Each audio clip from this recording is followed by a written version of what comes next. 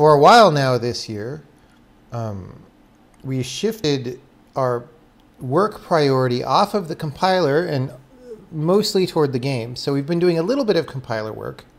Well, I'll say I've been doing a little bit of compiler work. There's other people on the team who have been still spending most of their time on the compiler. But for me, I sort of shifted off that onto the game simply because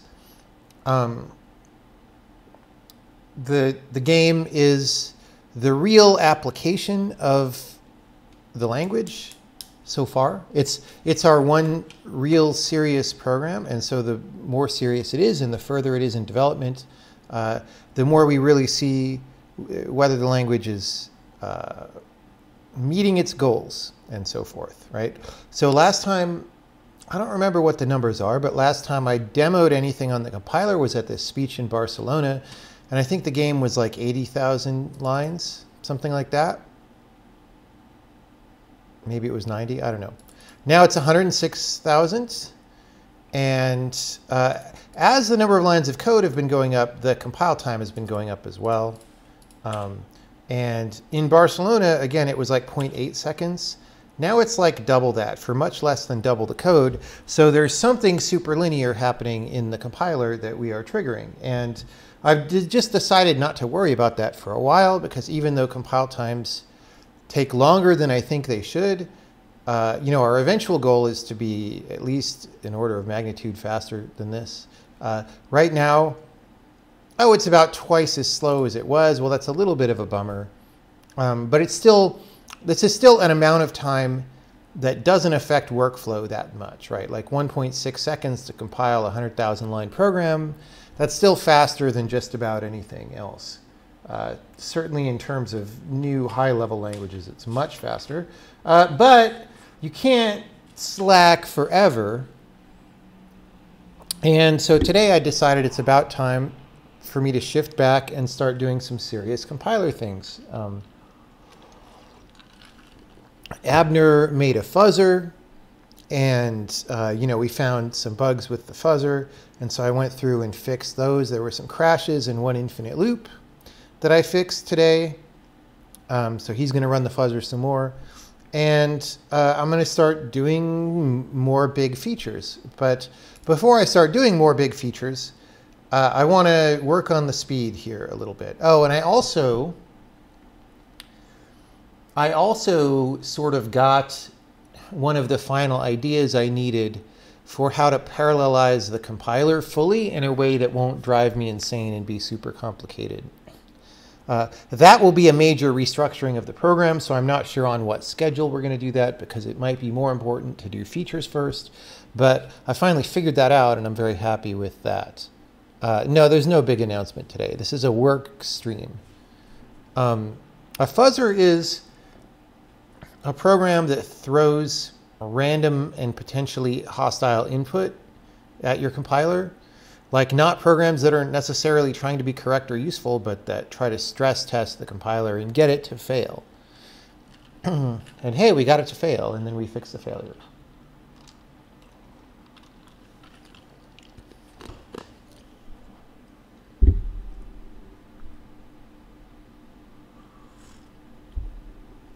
How do you fuzz a compiler? Well, there are a number of people out there in the world who have done good work. Just search for that question on Google. How do you fuzz a compiler? And you'll see. Okay, so, our amount of time to compile has been slowly creeping upward. And before dinner tonight, I just did a little bit of profiling. Let me just close this again. So let's write down about what our total build time is. It's like 1.65 seconds, in that neighborhood pretty consistently. So I'm going to write that down, because if we can improve that by the end of tonight, that's pretty good. And I think we will, because, like I said, right before dinner, I spotted something that really looks like low-hanging fruit. So instead of the release build of the compiler, I'm going to run the telemetry build. That's a build that's instrumented for this profiler called Telemetry. And we're just going to run that. And bam. So it's a little bit slower, right? It's 1.78 instead of 1.66. because of the overhead of profiling. But then you get this very nice and detailed display of what your program was doing. These are all the different job threads that are like loading files and parsing them and stuff. You can see that even though we parallelize the compiler, most of the work is actually still serial right now. So this is kind of the thread that we're mostly waiting on.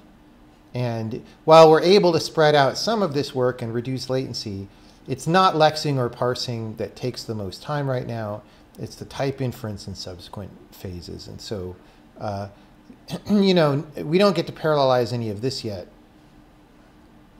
And when I said I have ideas for restructurings, those will eventually help us break this into pieces that can then be done simultaneously. All right, but for now, that is not the case. So we have to look at why things are taking so much time. And when we're doing type inference, one of the things that we do a lot is look up identifiers. And that calls this function find in block. And if you zoom into one of these, you'll notice that we spend a lot of time in find in block. So I was like, what happens if I just, you know, this gives me sort of a more traditional profile view. And wow, find in block is the top routine, just looking up identifiers. It's 355 milliseconds, right? Which is, you know, 1/5 of the compile time right now. So something's going wrong there. And so I looked up, what does this code do? Because I thought I made it fast before. Let me find where it is. All right, we'll go here and we'll go to declaration. Oh, go to definition. Yeah. So here we have this thing, and it's just looking in this members array and matching the name. And I'm like, that's weird because we did this whole thing where we can convert blocks to large lookup that has a hash table so that we don't have to iterate over the members. And as far as I can tell, either I did all this work and then forgot to use that table, or I put that in and then it got deleted somehow, or I failed to check it in. So I don't think we're using this hash table at all. So if I look up large lookup table, oh, here we do in find declaration helper.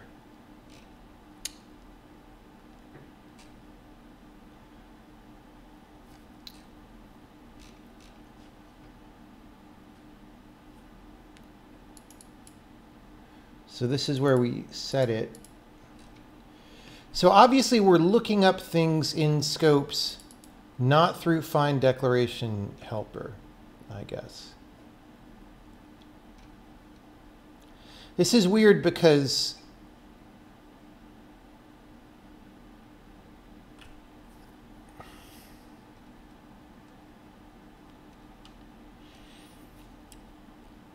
like this looks like exactly what we would wrap the thing to.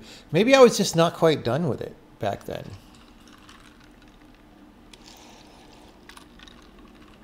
Yeah, Telemetry is made by RAD Game Tools.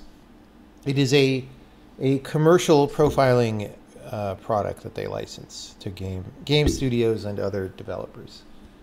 But yeah, it's super good to be able to just zoom in on your program and just see exactly what happens. Super good.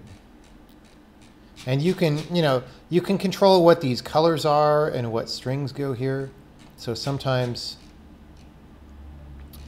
I annotate the data, like maybe if I go down into the parsing here, maybe not. I don't know. Some of these I give additional information that you can read, but I don't remember which ones they are. So this is interesting. I want to know who calls find in block. And should I just...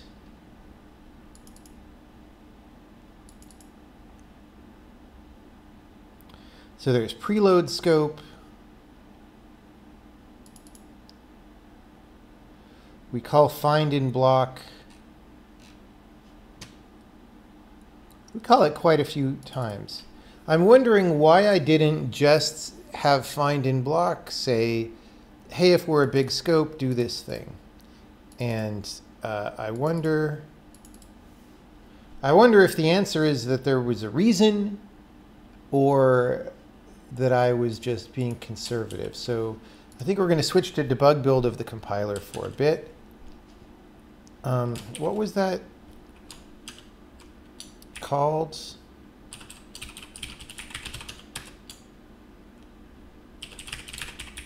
Large lookup table, right?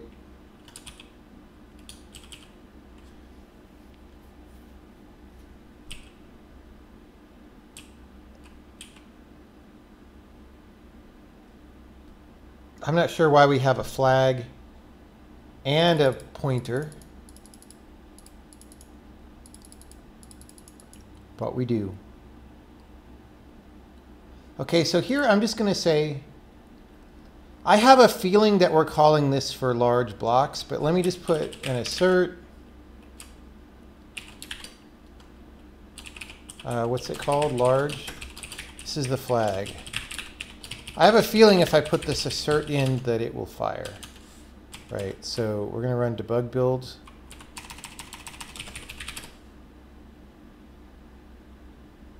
Oh wait, I compiled it before putting the assert in. Dude, C++ compilers are so slow. Yeah, so we asserted right away.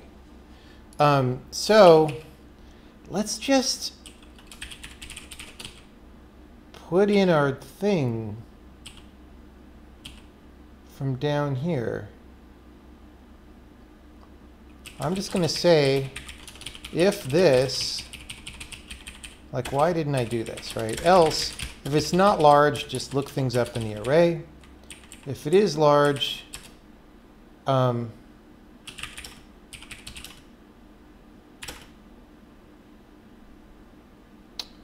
equals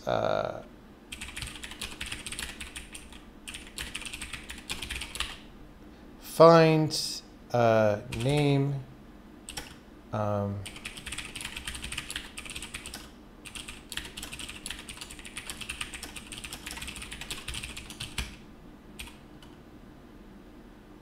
right. Like I think that's it. Table.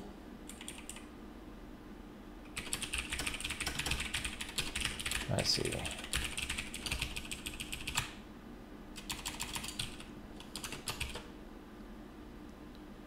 All right. Well, let's just run the debug build and we'll see if it complains or fails or does anything wrong. It appears to have compiled the game. It appears to have run the game. Let's start the game on a good level. We're working on Mirrors Island. Whoops. There we go. Let's start there so that we have something nice to look at instead of my stupid programmer level.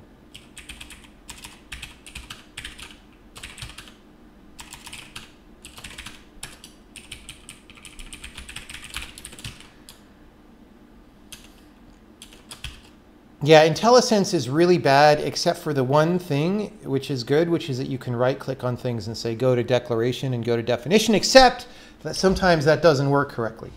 Okay, let's do release build and see if we saved any time with that.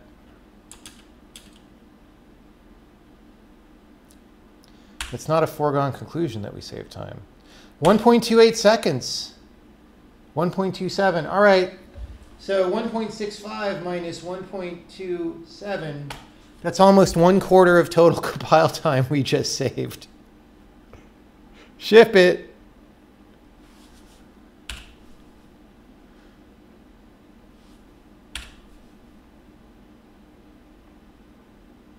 Let's run tests. I guess I just forgot to do that. So now you'll notice that there were some other things that were like hard-coded for the large lookups. And, uh-oh.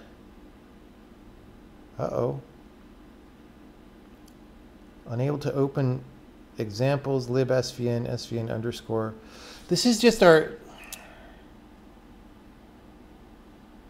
I think I have a junk file in there. Like the test thing like looks in all the folders and tries to...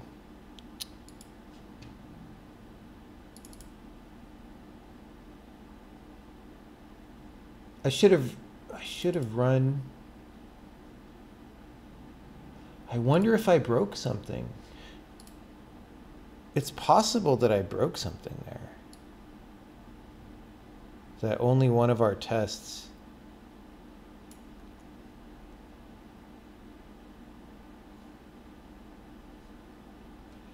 SVN update, SVN info, SVN revision. Weird. We might have broken something. I don't know what we would break. Let's see if that's a consistent fail. At this point, it could be anything. There could be a bug in the program. Could be a bug in the different part of the compiler that only exhibits sometimes. Could be, like I said, a spurious file. Huh. Huh.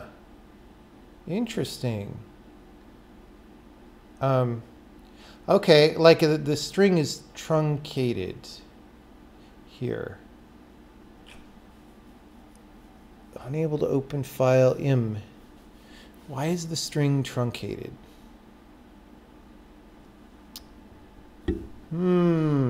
Let's turn that thing back off for a second so we can see if it's this or if it's something else. This is what I get for not running the tests first before we do anything. I was running the tests during lunch and it was fine, but I might have broken something during lunch.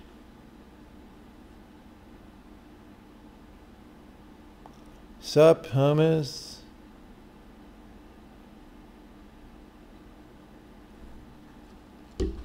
Okay. Well, I think this did break something because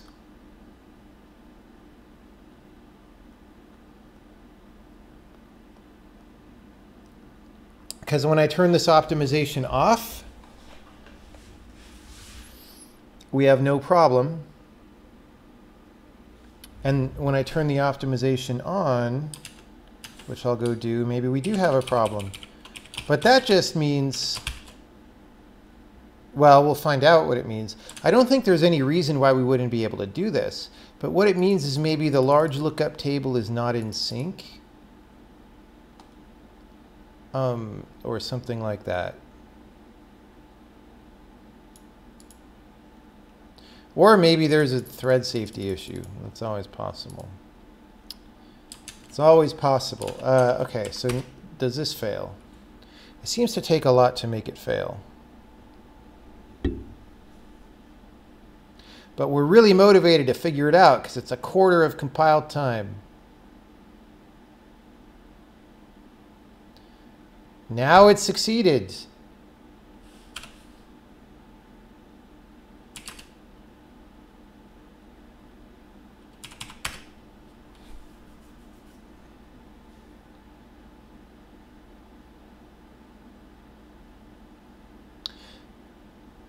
But now it failed.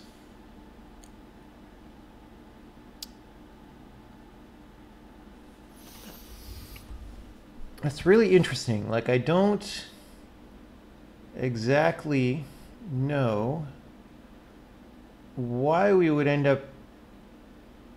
Like, it's printing out the name correctly here, and then... I believe this...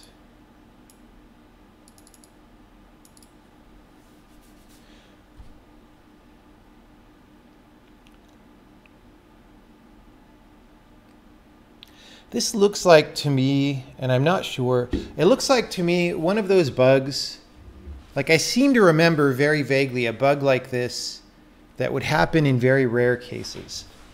So it seems to me like a bug that is not directly related to what we're doing because I don't see exactly how it could be, except that maybe it's being exhibited more often because we've changed the memory access pattern or the order in which things retire in the compiler or something. And what I suspect is the following. I suspect that the compiler just isn't making its own memory when somebody calls add build file. I suspect it's not copying the string or something like that. I'm going to look that up. And if it is, then we'll print out, or if it looks correct, we'll print out the string that gets passed to add build file. And if it's too short, then we know that the bug is on the application side and we can go. I'm actually not sure that this is by add build file, but we'll try it. So add build file. Well, we copy the string right there.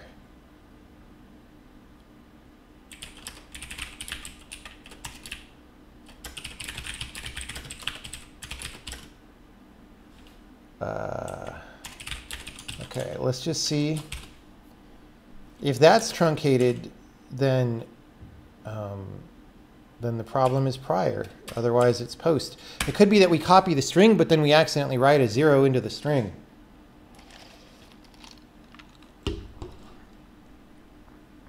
Why am I adding build file with nothing? Because it's...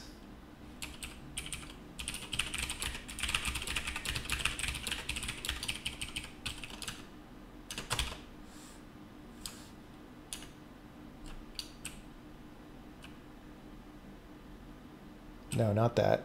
I wanted this 2C string. It's going to leak some memory, but we don't care because we're going to delete it. All right. Now we're seeing it. We're seeing add build file.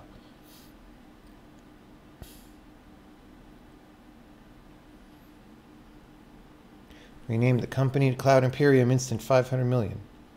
Okay.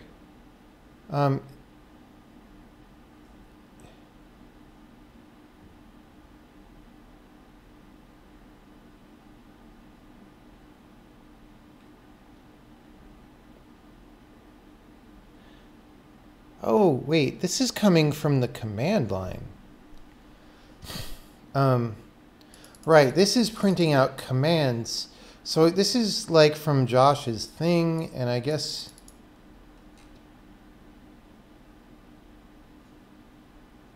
Right, or no, this is... Okay. Yeah, this is coming in on the command line. So our add build file doesn't work.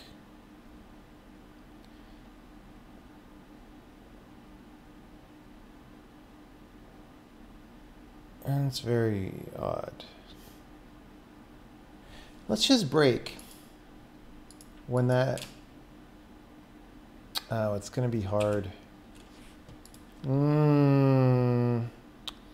How do we... Like, I never know if Windows is correctly set up to, like, open the debugger on an whatever interrupt.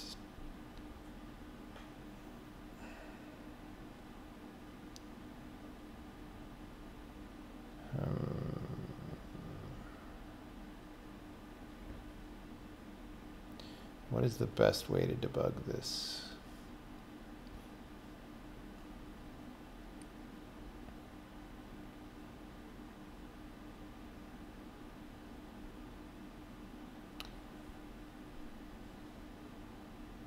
Well, let's just verify that by application startup.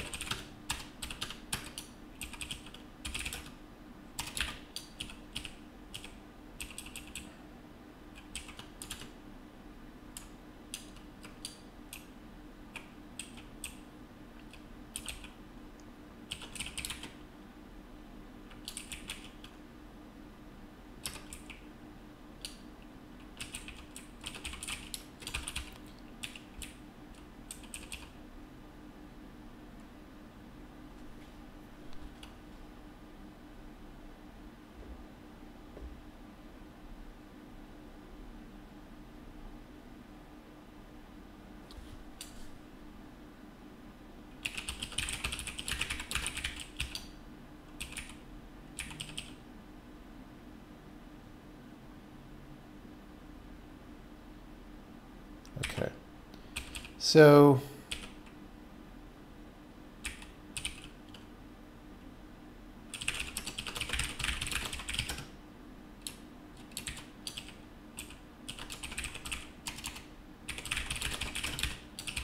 I'm just going to check.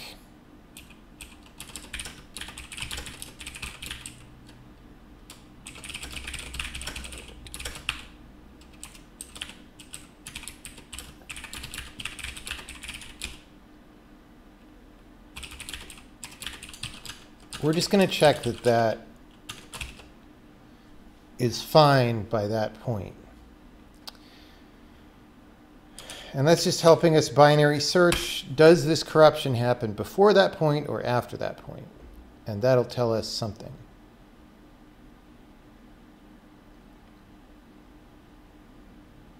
Or it could be a Heisenbug that just stops happening. Oh wait, this thing...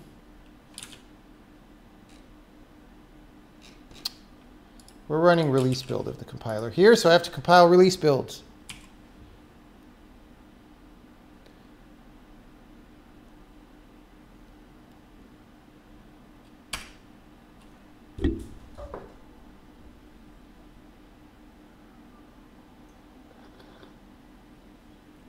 I thought I took out the add build file thing. Why is it still printing it? Because I didn't. Okay, well, it succeeded. It could be a Heisenbug. Let's run a few more times.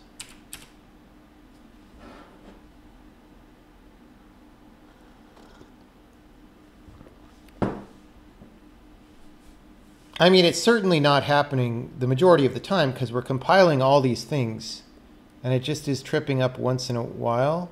Yeah, see it. It's something that's very sensitive to memory layout, I think.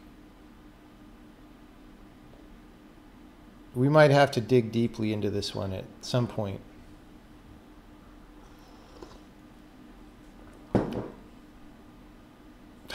Yeah, see? I added a printf and it's not happening.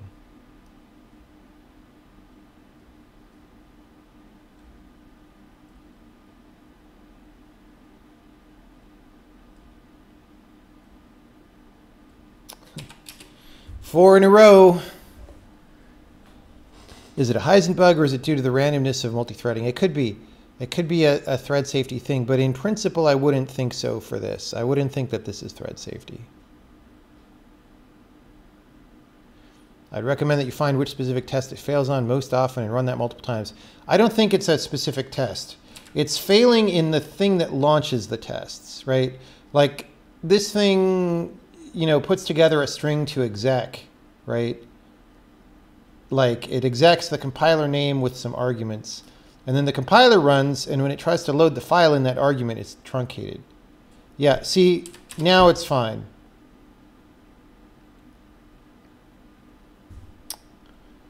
It's fixed, ship it. That's what open source people would say. Works on my computer, man. All right, well, this doesn't really help me.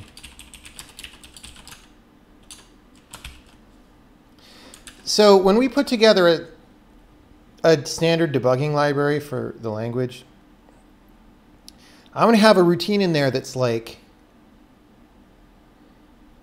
set up a debug breakpoint on this string so I can tell if it ever gets modified, you know, like a data breakpoint. We will have a user level data breakpoint library. So you can just put that in your program. It'll be baller. Baller!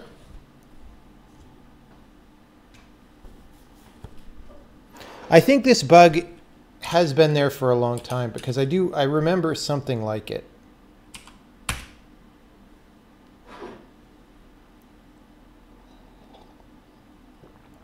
I don't know, man. I'm tempted to just keep working on speed and then try to pin this bug down in a separate stream just so that I don't get too waylaid in one spot.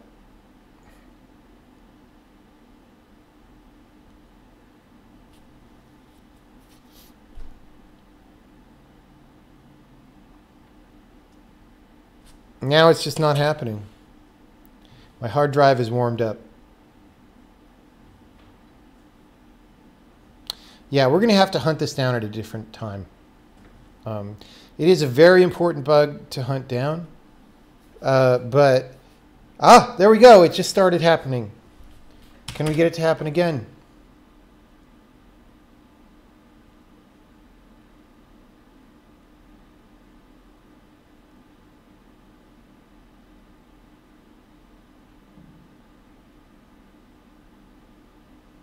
Nope. Maybe I just got very unlucky right there for, oh, there we go. Okay, well, what happens if I try putting this back in?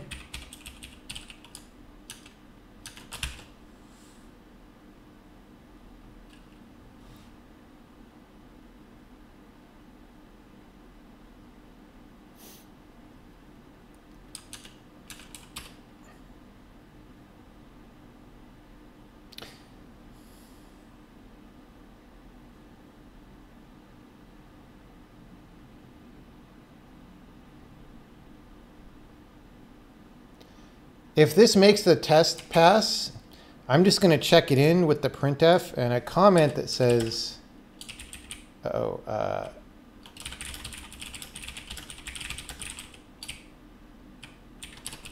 this, we're going to say compiler bug, this seems to change timing so that some race happens less that involves corruption of the file name to be loaded. This makes it hard to debug. I'd like to find a user level data breakpoint library or something like that. Okay, so we're gonna do that on a separate stream. I'm putting on my piece of paper Heisenberg. And right now we're going to keep working on performance. We'll run the test one more time.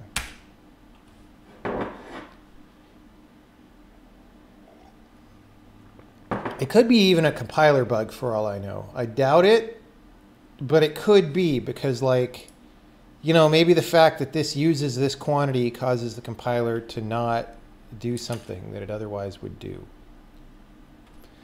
Maybe it's a UB situation. Compiler writers are so annoying. All right. Make compile time 0.4 seconds faster.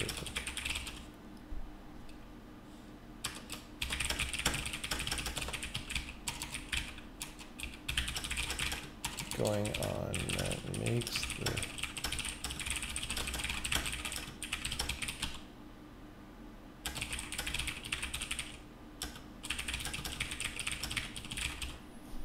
okay, boom, ship it, sort of. Run it in a while loop. Have I run address sanitizer on the compiler? I haven't. I don't know if the other guys have or not.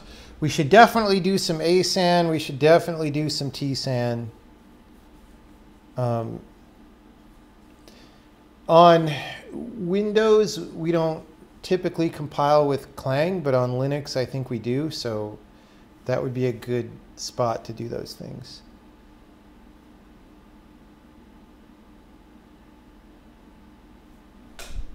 All right. Let's run another telemetry build. And I'm going to leave the old one in memory here so that we can compare.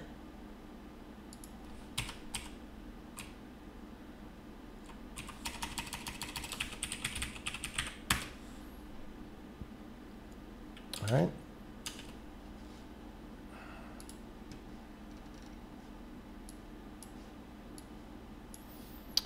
Well,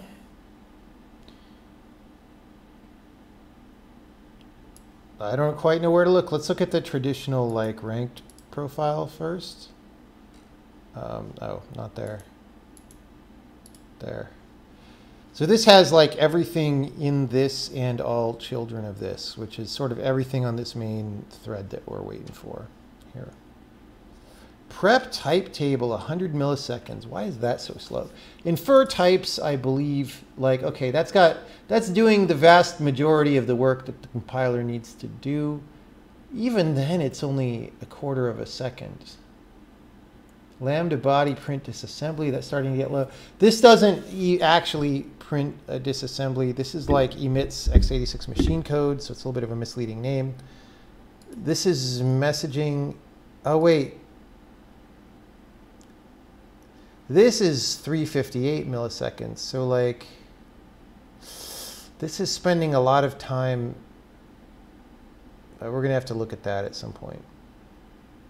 Okay. Yeah, 80 milliseconds in its own body. I'm not sure that's very good. Polymorph, I know how to make a lot faster. That's part of that big compiler restructuring, but it's not really that close to the top.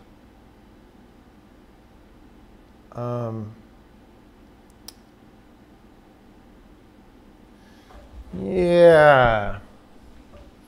What should we look at here?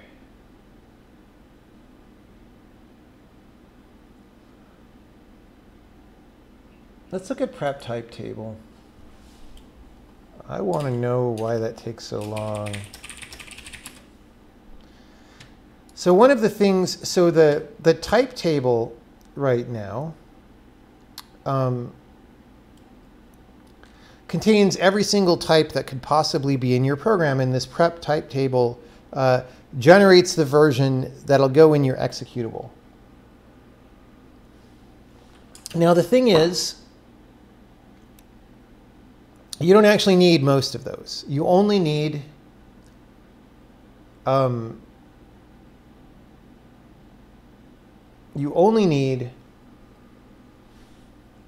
types that are queried by your program, which, you know, what those are actually known statically. So we could actually flag the things that your program needs to know. The thing is, we would need to like recursively flag, because like, you know, if you want to know the type of some procedure, or let's say the type of some data structure, well, that data structure has types of its members and so forth. And so we would have to like recursively flag things. However, that's not necessarily that bad. So that's a thing that we could start doing, if not completely do tonight. I don't know how much of this 100 milliseconds it would save, but I am guessing a reasonable amount. It just might not be totally trivial. And right now, I'm not sure whether I just want to be looking at time or whether I want to just start attacking things. Wow, messaging is getting slow. Send messages and do export. These two things, this is a quarter of a second. This is just telling your program about what are all the data structures. So I'm a little bummed that that's taking that long.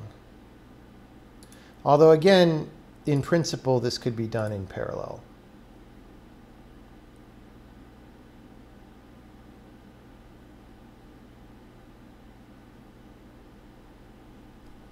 Yeah.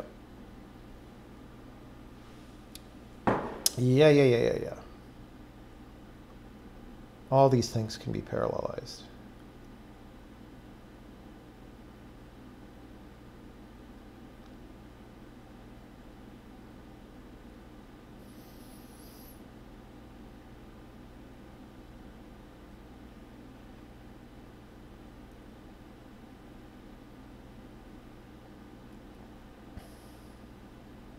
I don't know. You know, whenever I start profiling like this, it's just I start looking at a giant screen of numbers.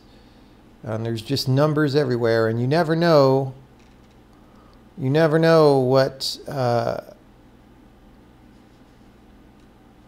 really pay attention to.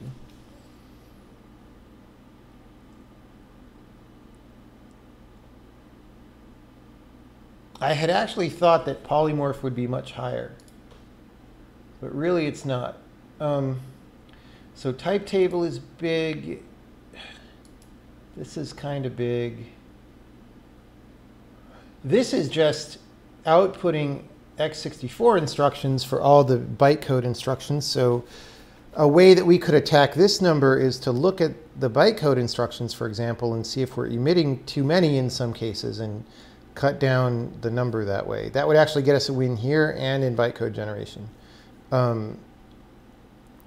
So even though this number is not that big, you might be able to, you know, double your gains.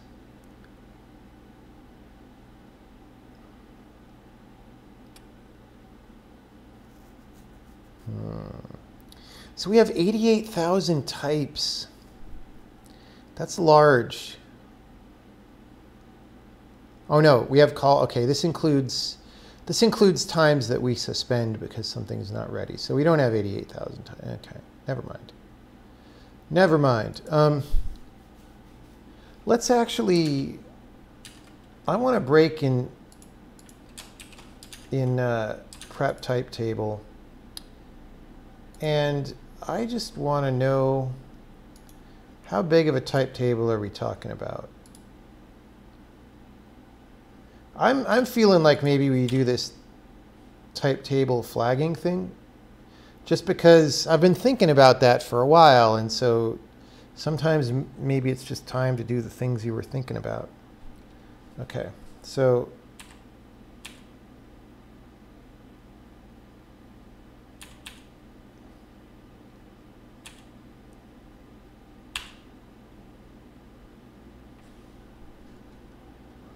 oh, this is already packed. Wait, what? Okay, this isn't what I thought it was. This is when we're taking what the type table gave us and then putting it into the object file, which we're like, the thing is we have to remap all these goddamn pointers. So if we made them be relative pointers, this would go faster, but also if there weren't as many types, this would go faster. So the question is,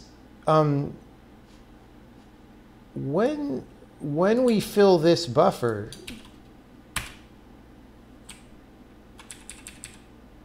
wow, it's like 45 times. It's 3 megabytes of data. So it might be that find or create symbol is slow.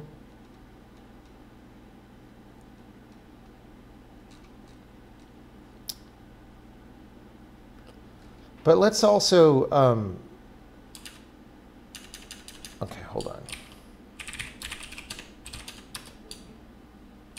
What is this called when?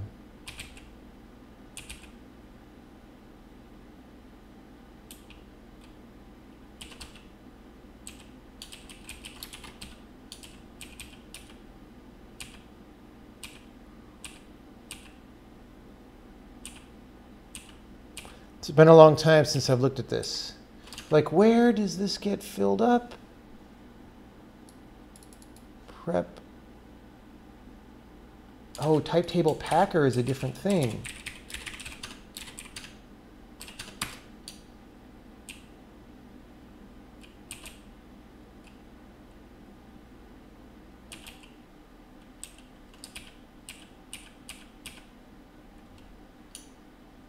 Pack data for type table.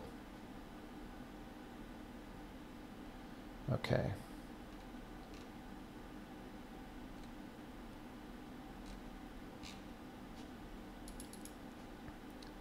Is that here? I guess that happens beforehand.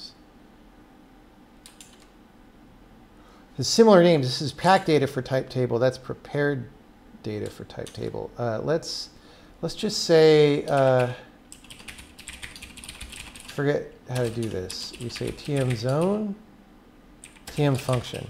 So this will just add a profiling zone. So pack data for type table, we want to know about that. How much time does that take? Because if we make this do less work, then we'll save time here and in prepare data for type table. So let's look at this one.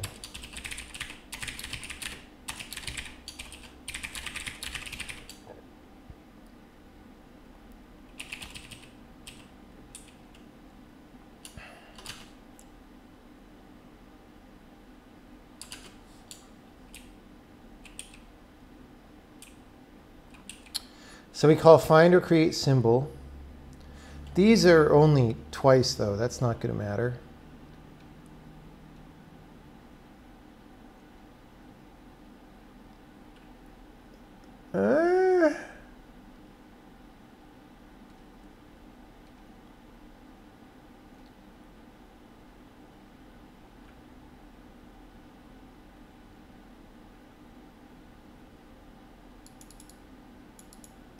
Like, this does a copy.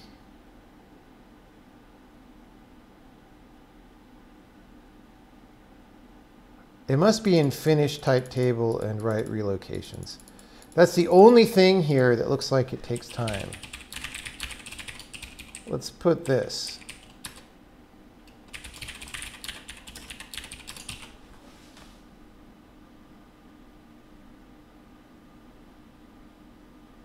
So we're going to look at that. Because this just has a bunch of loops. Bunch of loops.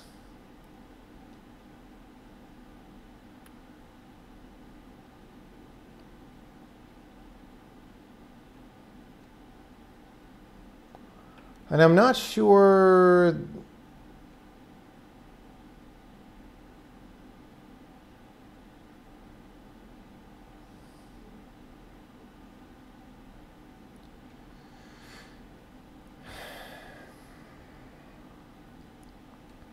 Wow. All right. Let's just look at how much time those things take. Oops.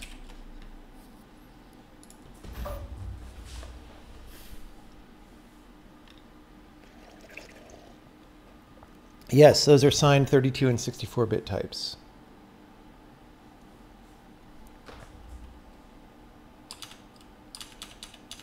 Okay. Boom. So this is our third profile, right? So we want to look at, whoops, this one.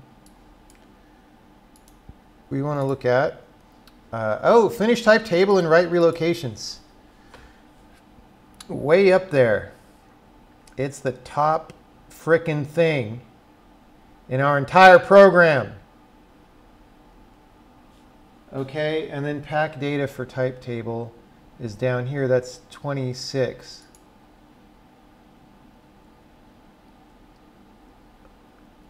Why is this so much slower than like writing out the data in the first place? Is there something about...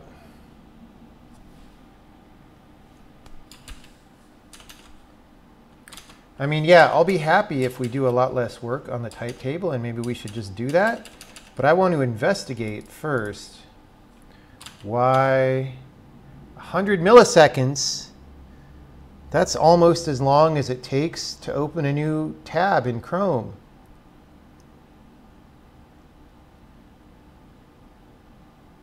It's almost as long as it takes to type a character in Atom.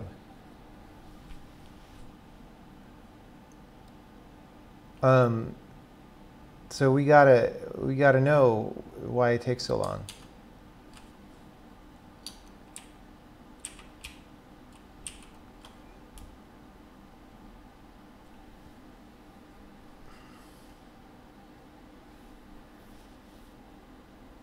It might be that this initial size that we're picking is very small and we keep copying our buffer as we expand. Copies are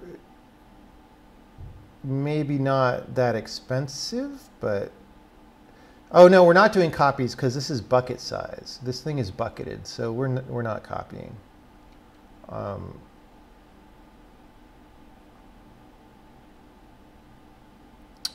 Let's just set a breakpoint in there and just see.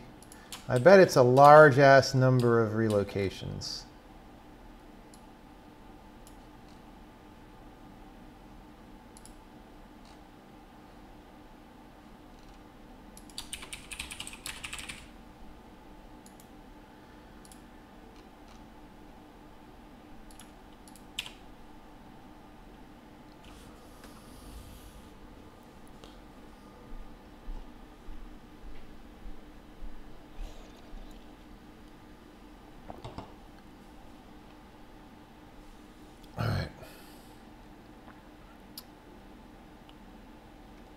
So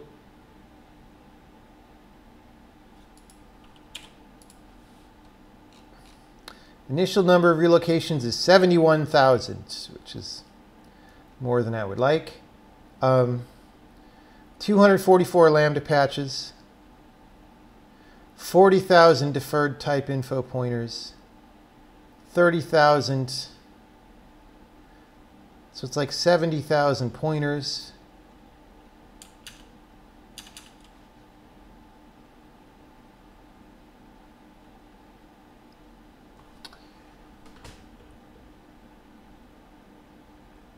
So it's like roughly 1.5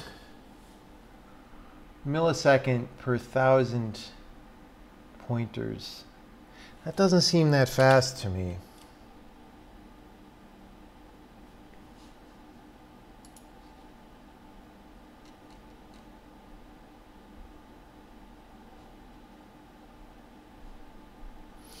Oh. Here's the thing. These modify 8Bs. Okay. Okay. I bet most of the time is in modify, and I'll tell you why. We're going to measure it. We're not going to guess, but this concatenator, so that you don't have to do string copies every time your buffer ends up longer than you thought, this thing is bucketed. All right? But every time we call modify, we have to find this inside this buffer, right? Like this is an index as if it was a packed together string. So every time we call this modify, the concatenator has to find the memory for it. So it has to start at its initial bucket and then go forward until it finds the one that that contains the memory that we want, and then it overwrites that memory.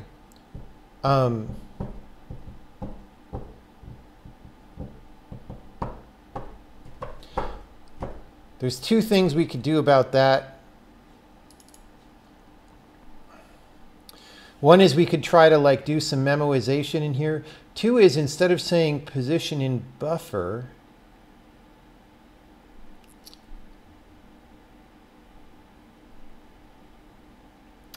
we could actually save the buffer pointer because we know that doesn't move. But let's measure it.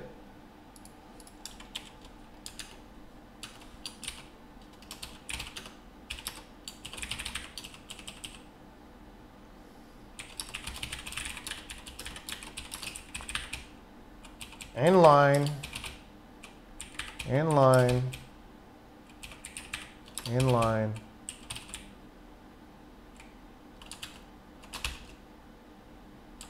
Do we even call like modify 1B?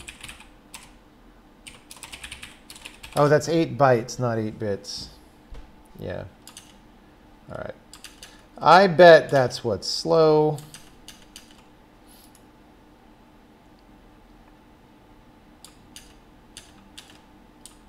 Oh, that was debug built. Nope, telemetry. Just use an array in dynamic programming. Could use a bucket hint of sorts. Well, we could maybe just store the pointer to the frickin' bucket. Or we could just store a pointer to the memory, because the concatenator isn't going to move the memory unless you do something that would make it the data you stored in it invalid anyway, I think. So, well, let's find out. Okay.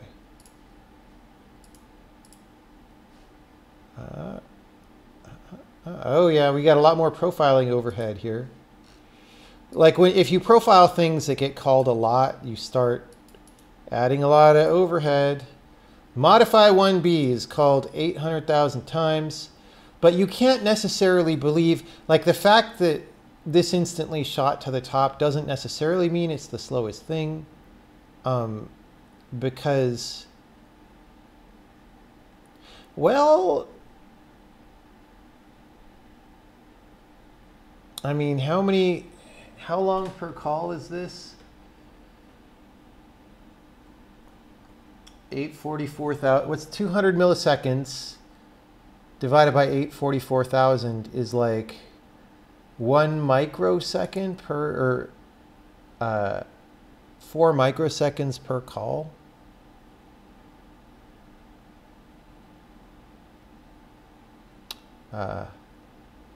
Which one, right, is micro 1/1000th of a milli?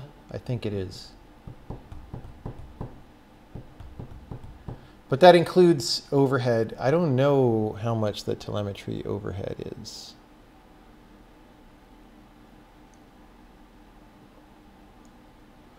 Right, so modify 8B. Okay, here's the issue.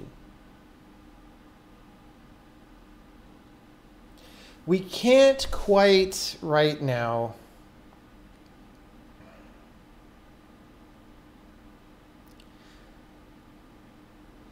unless we change the concatenator a little bit, we can't right now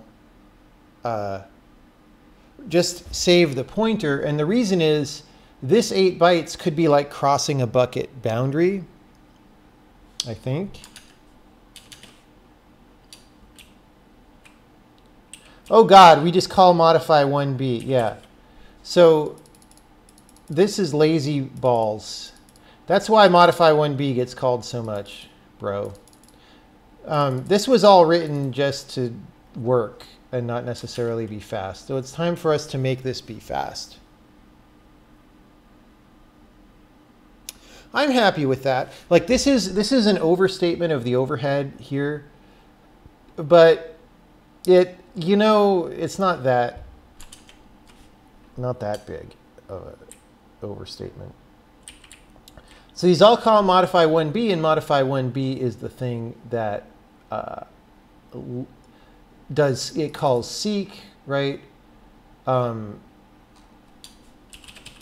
Seek. Oh, we have these unchecked versions. I guess I implemented those for the machine language thing.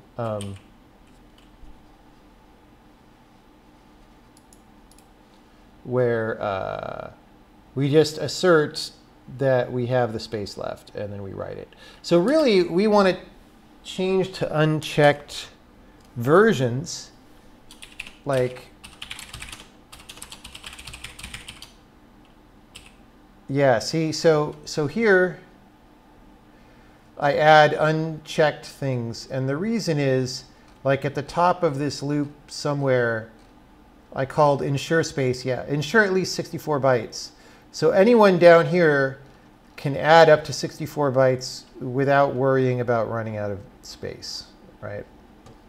So we want to do something like that. Now for a relocation, for a COF file relocation, you actually know the size of that. So we can ensure the size of the relocation, and then we can do add unchecked and modify unchecked, except there's probably no modify unchecked. Yeah, there isn't. But we will then be able to take a pointer to the thing and not do all this nonsense, right? So this is like endianness. And yeah, this is just a bunch of work that doesn't need to happen. Okay, we have a plan.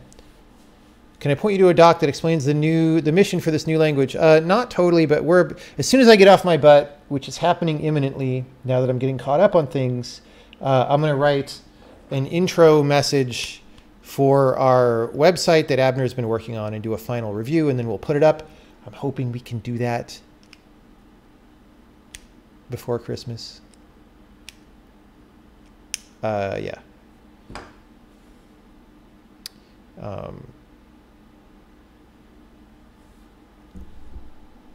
Okay. Is 1B not inlined? It probably is. I mean, it probably says to inline it, but it doesn't matter that much. I mean, it's inlined, but like, dude, when your code looks like this, it doesn't matter that much if you inline the thing, because you're doing all this work. All we're trying to do is stomp down an 8-bit number. That's all we're trying to do. Okay. Back in a second, and then we'll get into trouble.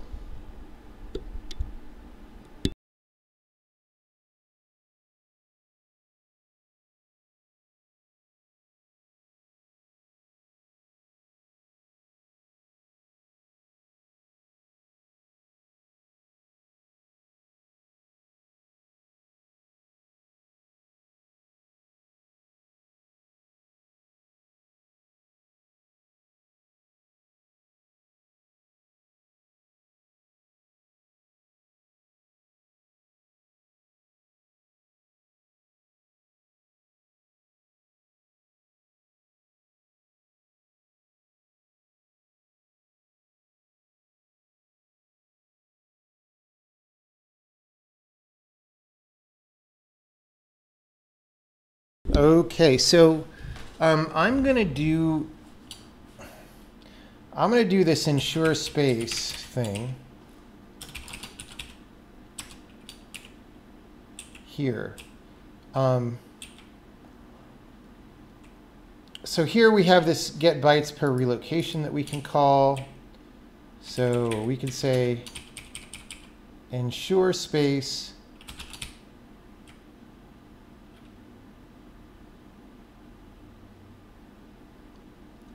of course, actually, write relocation might already be unchecked.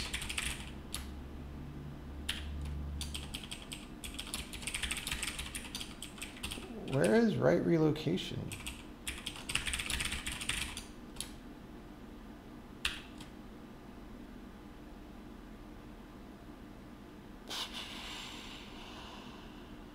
Okay, it's not how I would have done that, but whatever. We've got plenty of bigger fish to fry. Right relocation cough. Yeah, okay. Okay, look.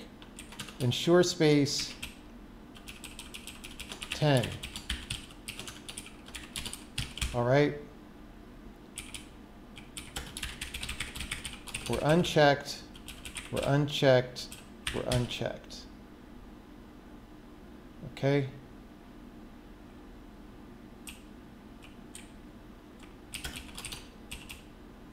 We're ensuring space 24.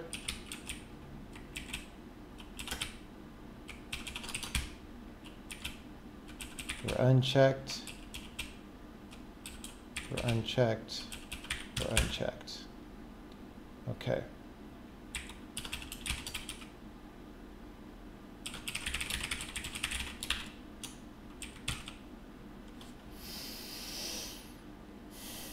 So that will give us a small amount of speed, but not really everything that we want. But we're gonna build for a bit after each step here and make sure that we can at least build the frickin' game every time.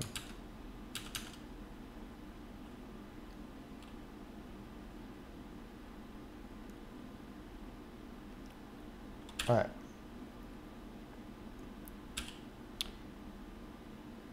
Seems to be compiling and running.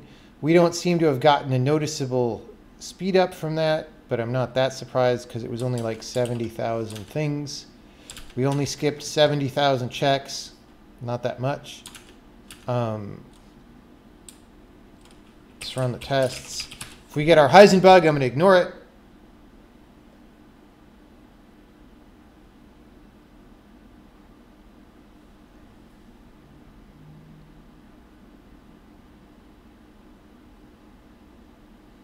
Yeah. Okay, so that's pretty okay. All right.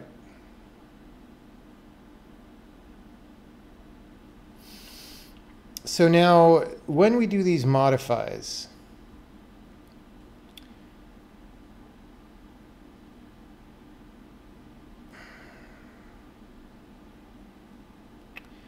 we want to add them unchecked.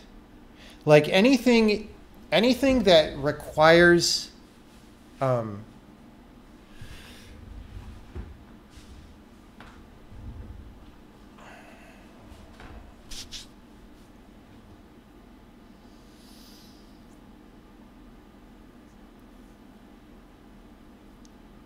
anything that could add a patch,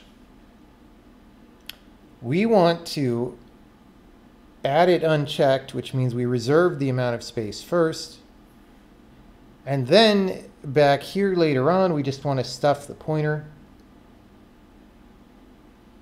with modify 8b unchecked. Okay, so type info lambda patches, those are in type table packer. There aren't that many of these. Remember, we looked and there were like a few hundred. I'm writing down to not forget this. Okay, there were a few hundred of this one. These ones, there were 30 and 40,000 respectively. So deferred type info pointers and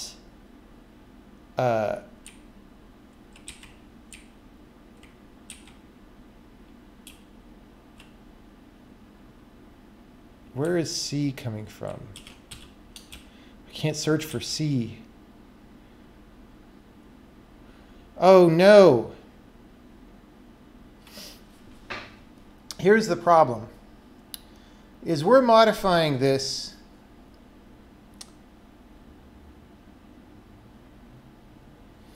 after we've put it into our buffer.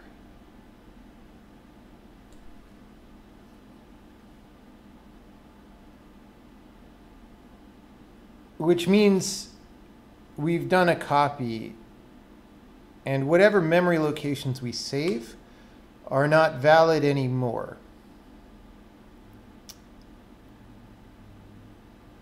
What we would really rather do is stuff those values into the memory that we know that we can stuff quickly.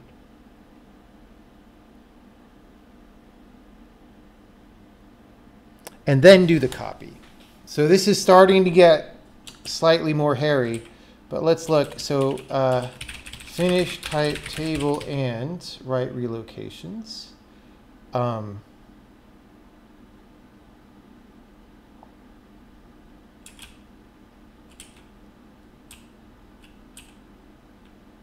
So packer offset.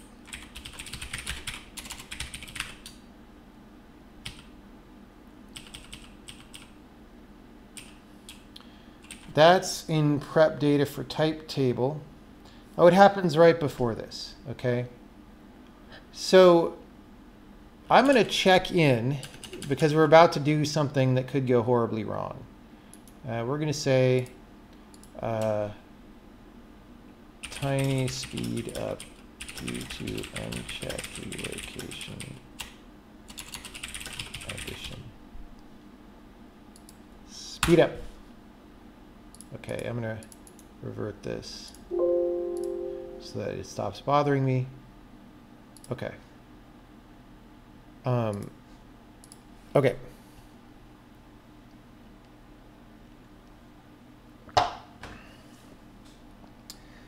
So there's not really any reason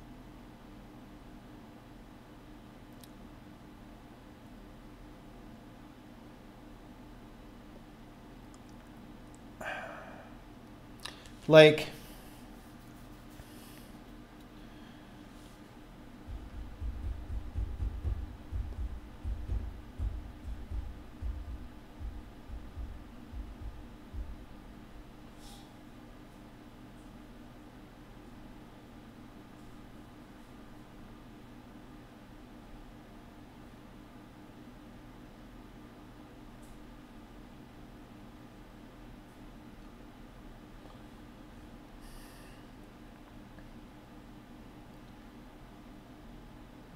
okay, wait.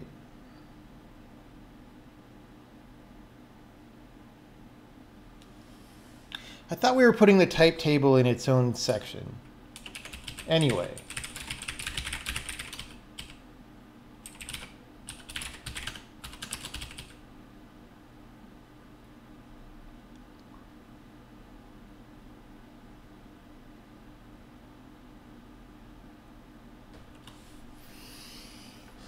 Oh my God, there's so many damn patches. There's more here and here. It's okay, because this is everything that the linker does. We're just doing it instead of the linker. That's why we don't sit there and link for 20 minutes.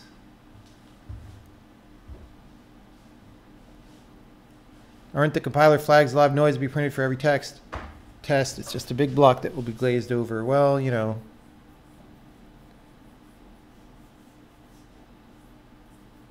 You know, man.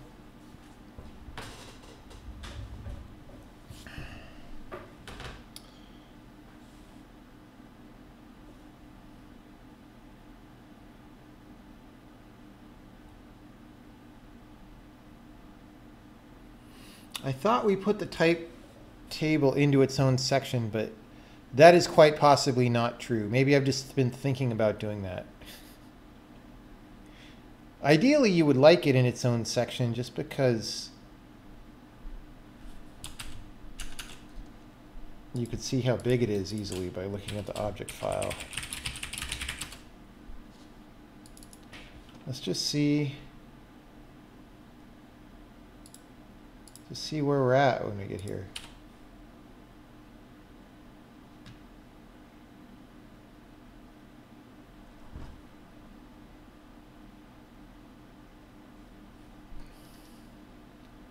Nope, we're 400K into some other section. Like, it kind of bothers me that I don't know what section we're in.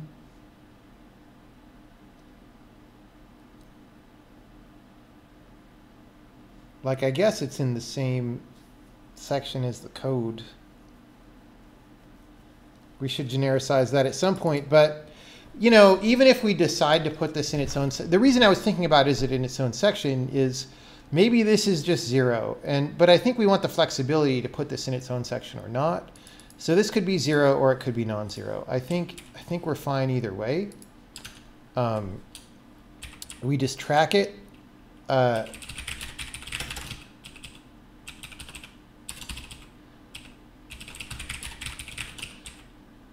thing is,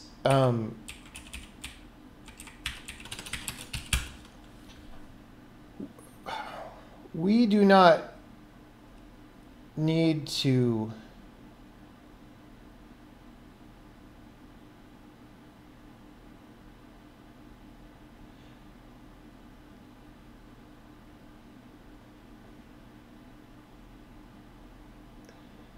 I don't understand why this is correct. Wait, oh, we do. Okay. We do start a new section here. This is, okay. So this offset is not the offset within the section. It's the offset within the entire output file. That is why I was getting confused. Our offset within the section is 0 right now. We do make our own section for this, right? Okay. Then whatever the type table packer gave us as like, here's the data for the type table, we copy it, and then we do these things. I don't think there's any good reason for us to do this in this order.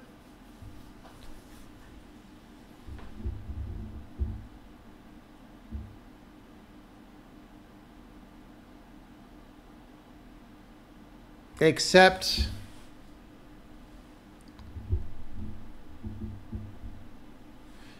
for what I said here about we may be using the type table memory to run, but I don't think we can.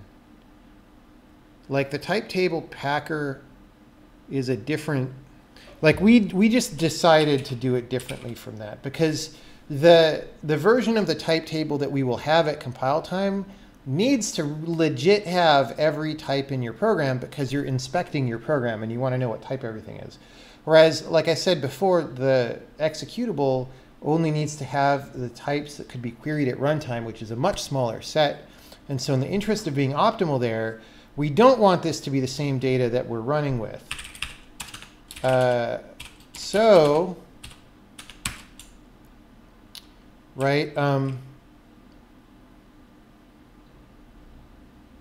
Yeah, we just add zeros in here and it's all good.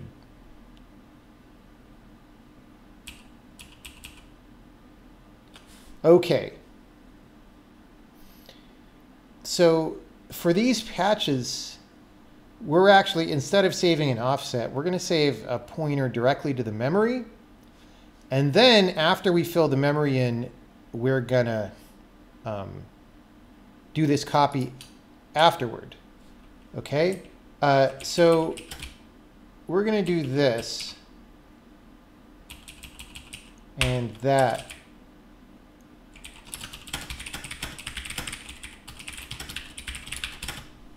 Now we write relocations first, then copy the data over so that we know the target memory for the relocations is not split by bucket boundaries. So we can just stuff the numbers in there. Okay. That's a really wonderful comment. I'm sure I couldn't possibly explain that any better. So,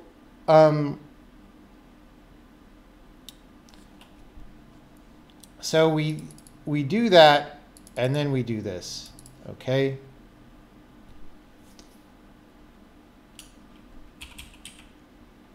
So now we have to go change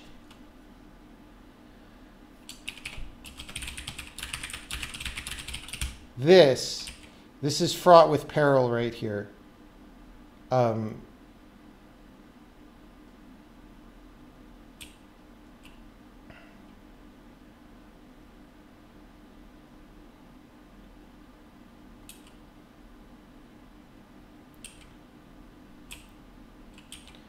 So any of these modifies now, we need to take out packer offset, I think. In fact, I'm going to change this to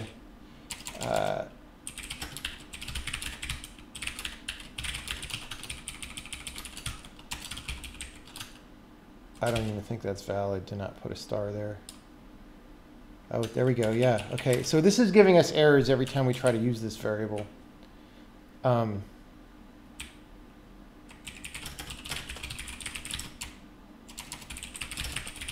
That way we can be sure that we're not using it from this routine anywhere. Little tricks that you learn. So we're going to change all these modifies.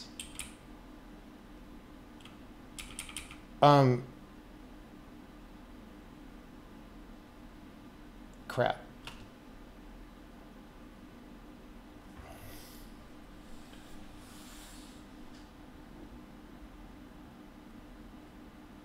Packer offset.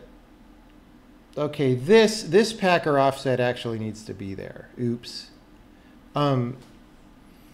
Because this, we're writing this relocation section that happens like, so what we're, every relocation has two parts. In the target memory where this pointer is going to be, you save the relative address, okay, of the thing. And then you save later a relocation that tells the linker or operating system or whoever, like, hey, at this offset is this relocation that needs to get turned into an actual pointer when you load the program, all right? That needs to have this packer offset there. So we do need to refer to that variable from in here. But this one, these modifies do not.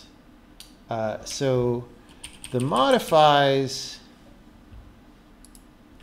instead of saying C, we're going to say, damn it, my mouse is running out of battery again. This is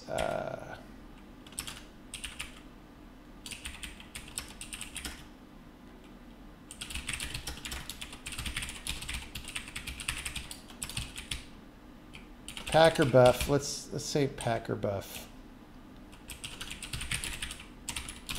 Not packer bug, that'll curse our program. So these modifies are all in the packer buff.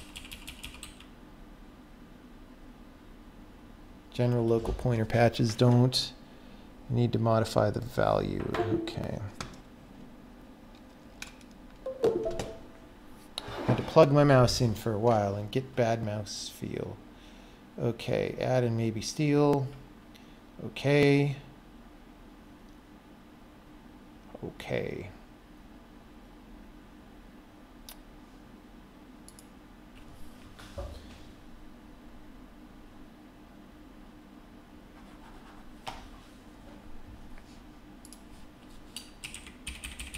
We're doing all these at once now because we have to. Okay, so packer offset. Okay, this is, yes, the relocation, relocation, relocation. That's a totally different place. All right, so maybe this works. What's it called?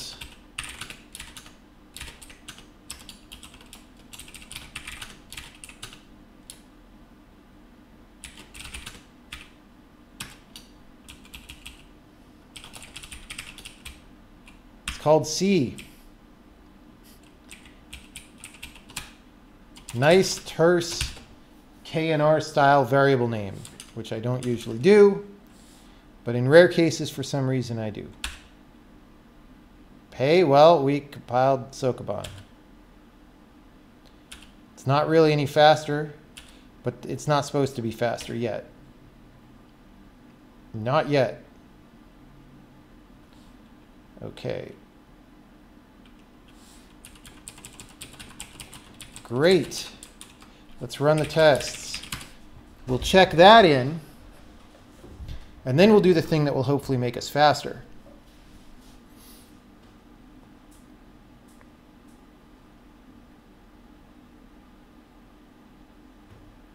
Bilbo Baggins was a survivor. All right. Prep for faster pointer stuffing. Okay. So it turns out the only one we gotta do is, or we gotta really worry about is this one, because this one there's not that many of. We'll do it anyway, but this one there's not that many of. This one doesn't modify because we already knew the relative address at the time when we made this, right? So it's just deferred type info pointers that we need to deal with. So what we want to do is, instead of saying modify 8b, we just want to stuff the frickin' thing.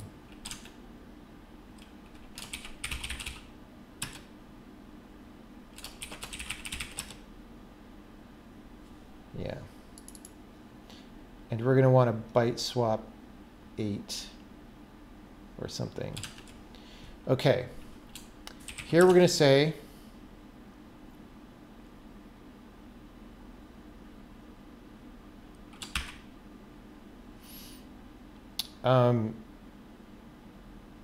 well, this deferred type info pointer, instead of having a position in buffer, it's just going to have target memory. So we're going to go, instead of doing this, and we're not even going to do the little endian yet. We're just going to say star it.target pointer equals this. Just straight up stuff. That is a lot faster than all these instructions that we're running for this frickin' thing. All right. So, but deferred type, that's a type info patch. Okay. S64 star target memory. We are relying on the fact that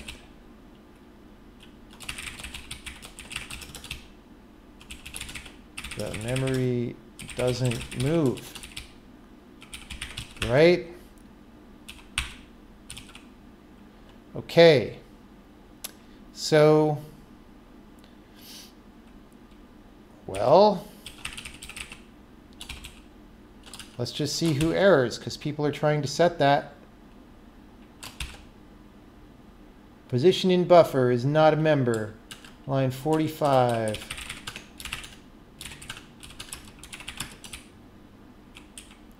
Okay.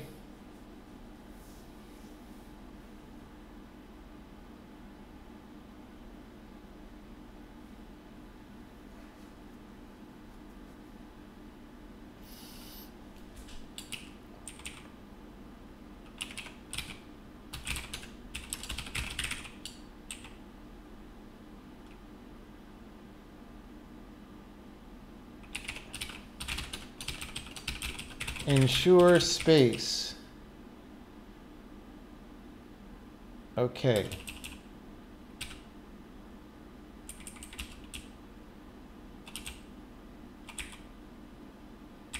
We're going to say ensure space and return pointer.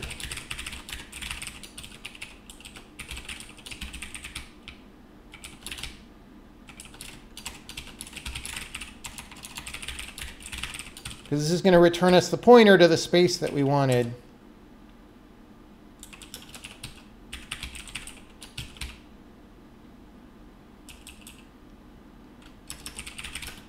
Return, well,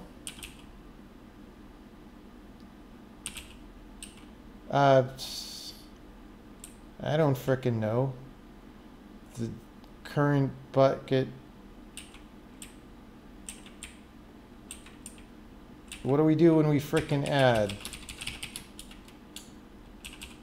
Last arrow point.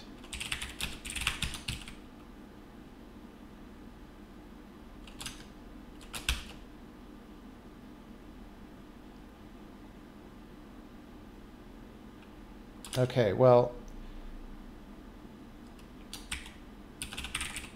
here we want to say deferred dot, what did we call it? I don't even remember. Whatever is ensure space and return pointer 8. Really, usually when we do this, we want to put a 0 in, so maybe we'll combine all that later. This might be over abstracted, but who cares? It's not called position in buffer. It's called target memory.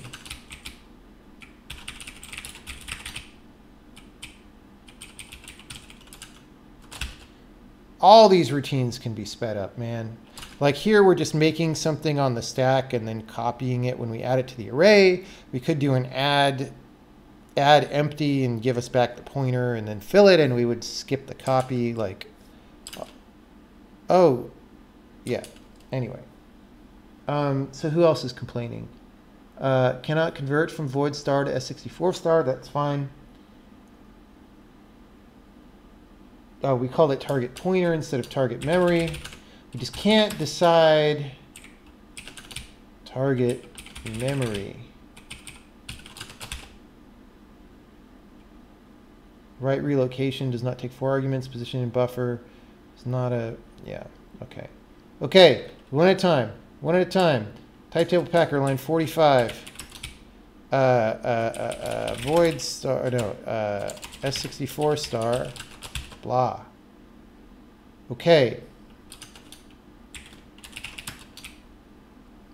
Right relocation.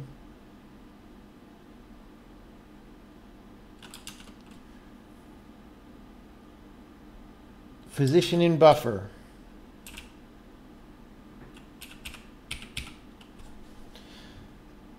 I think we want both. All right.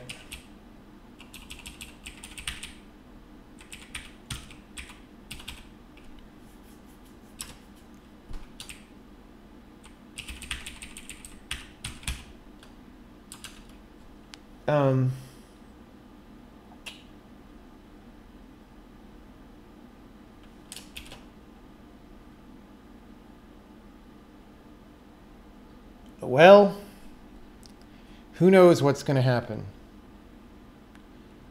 Anything could happen. That's why we're just going to go straight to a release build and have a party.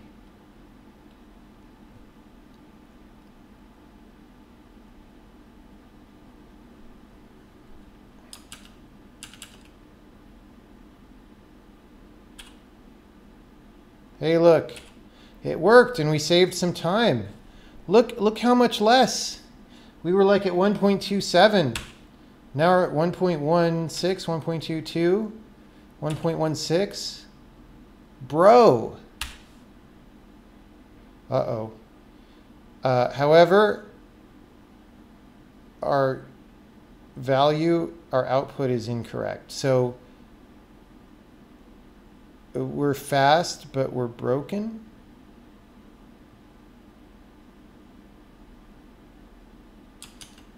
Okay. That's okay, though.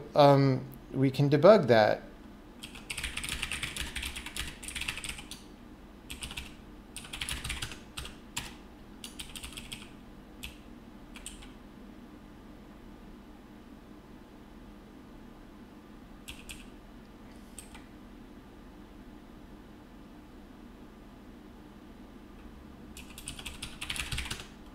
So one thing I can do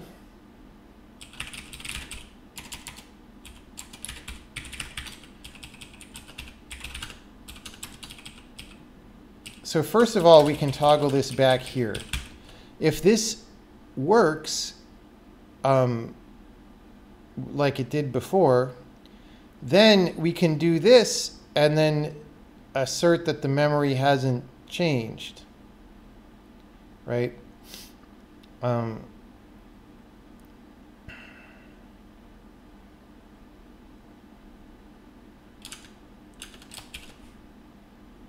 We'll see.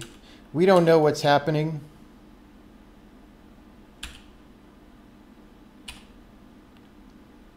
Okay, game doesn't run. What the hell, people? Windows ain't done till Lotus won't run. Awful. Terrible. What did we mess up? It was so easy.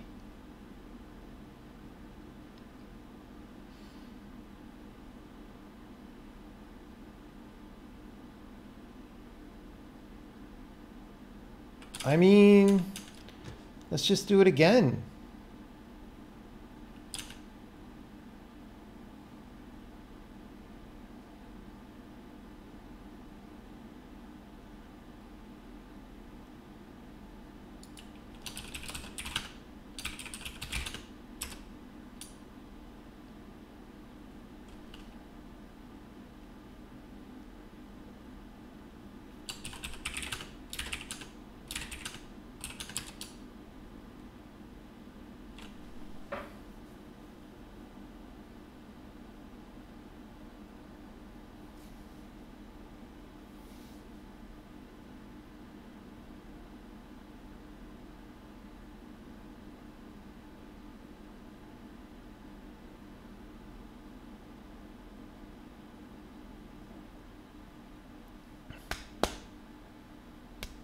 We're going to do it one step at a time.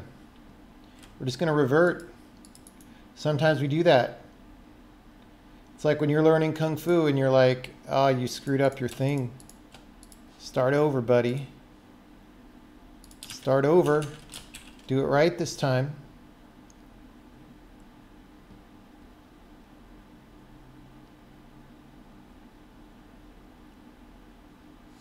Someone says they saved me 58 minutes.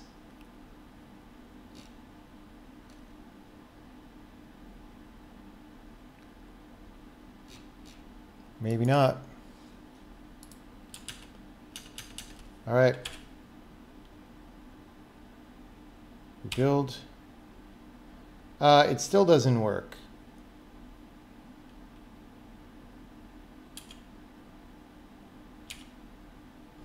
Really? What's going on? Did I not run Sokoban? Oh, now we got the Heisenbug. Oh my God, everything's crashing down now. The tests all run.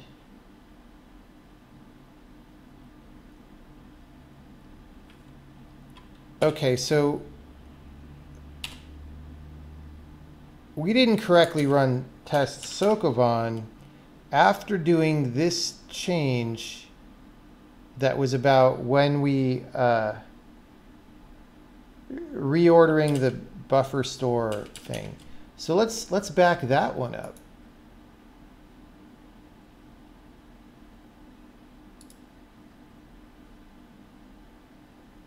Right? So this one was just switching around the order of these. Oh, and removing packer offset.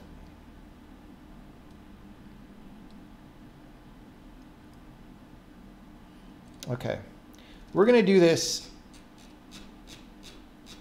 really one frickin' thing at a time. Yeah, here's the other differences. Okay, let's revert that and make sure that runs.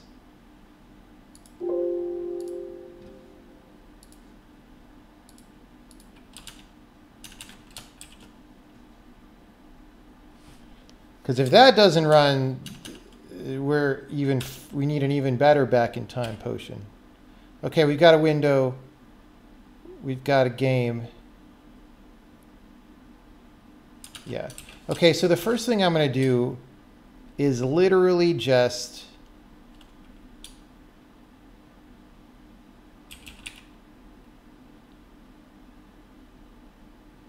oh, I guess I can't really do it smaller. I can't really do it smaller. Okay, let's try again. What was it called? Finish type table and write relocations. Okay, we were doing this beforehand, which was there, and then we're adding the data and adding the symbols. Okay, let's just move the symbols. That's an incremental thing. This really should not.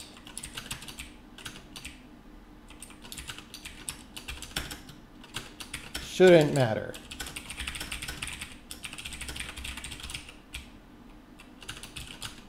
I think. If it does matter, then we have a surprise.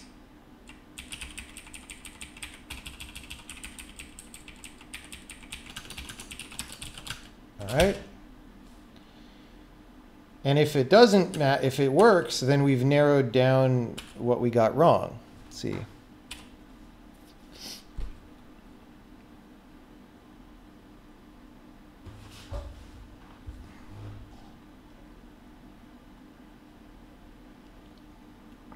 Can I change to fill rect with the black brush so it's not a blast of white? That would not be a bad idea, but it's off topic for now. I don't want to derail. You're going to get a blast of white, a blast of amazing, brilliant color every time the thing opens. Okay. So we're calling finish type table and write relocations, and the theory is that I can move this to after,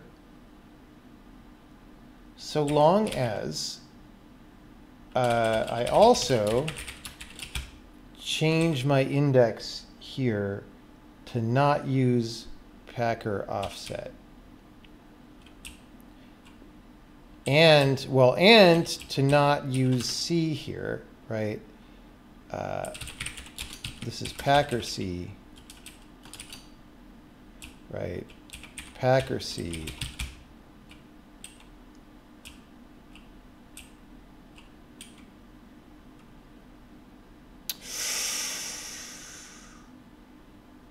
Okay, this is wrong.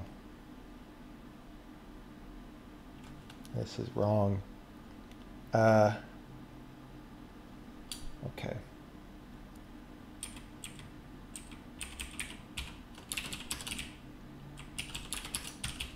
The thing is, we're starting to take addresses of things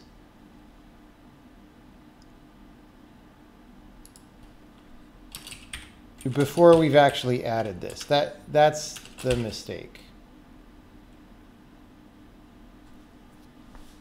We didn't look carefully enough. Whoops, compile it. You can't just run it. Uh-oh. Uh-oh. We're screwing everything up.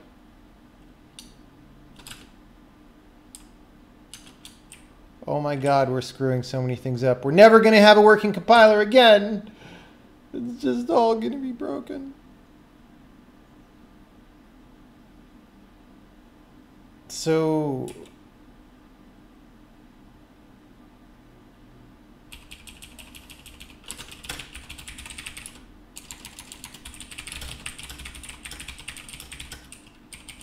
you know what? We're just going to steal. We're just going to steal. So instead of just adding, we can do this thing where we just chain these buckets on the end.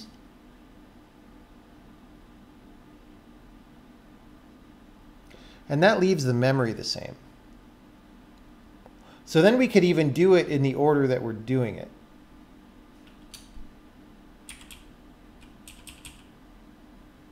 Let's try that.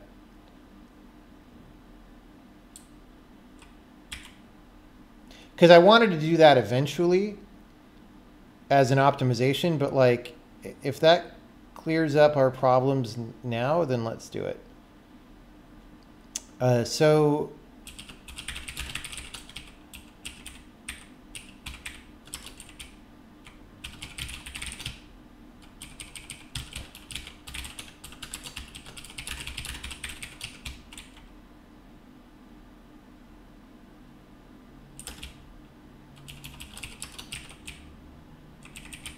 definitely steal.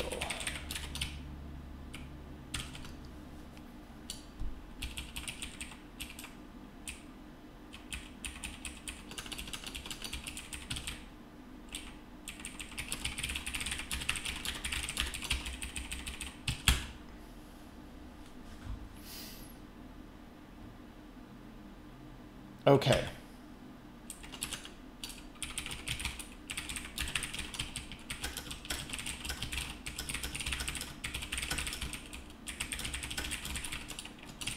So we do this, we write the symbols just like we did. And you know what? If this doesn't work due to me moving too many things around, we'll frickin' do it again. We're just moving these back to where they were. If that's wrong, we'll do it again. We'll do it as many times as it takes. We will do it as many times as it takes. Definitely steal. Takes a different argument. We just took a name for that. What are you doing? What are you doing?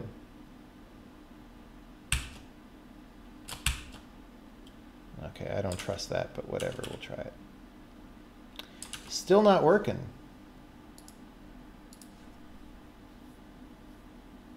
Oh, because we took... Okay. Okay. Let's revert again. We're reverting again. Gonna do it again. Oh, we don't want to revert because that'll mess up our undoing of, because if we revert to head, we'll get the updates that we pushed back. Okay. It doesn't, we could do that again too, but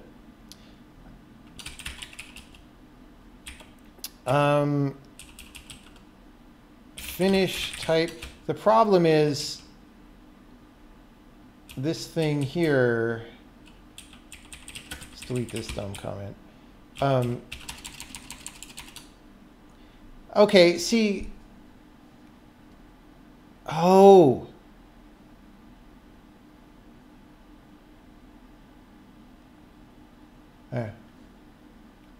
Okay, this was definitely wrong this time. Like if you're going to write it into the packer, we had to take out the packer offset, and we didn't do that. So that was wrong. This might be right. It might be closer to right. It might be further from right. It might be orthogonal to right. Oh my God, we compiled. And we ran. Okay. So I'm going to check this in as fixed our screw up. And then we'll go back again and do the memory pointer thing that I did. Okay. Okay. Okay. Okay. Great. Commit. Fix our screw up. It was chat's fault. Not really. It wasn't chat's fault. It was my fault.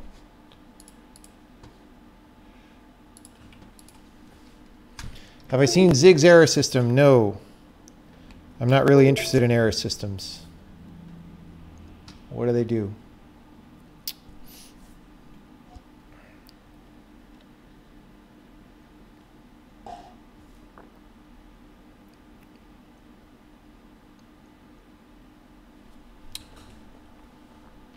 Okay. Now, here we're going to go back here. We know that we want this position in buffer. Target memory.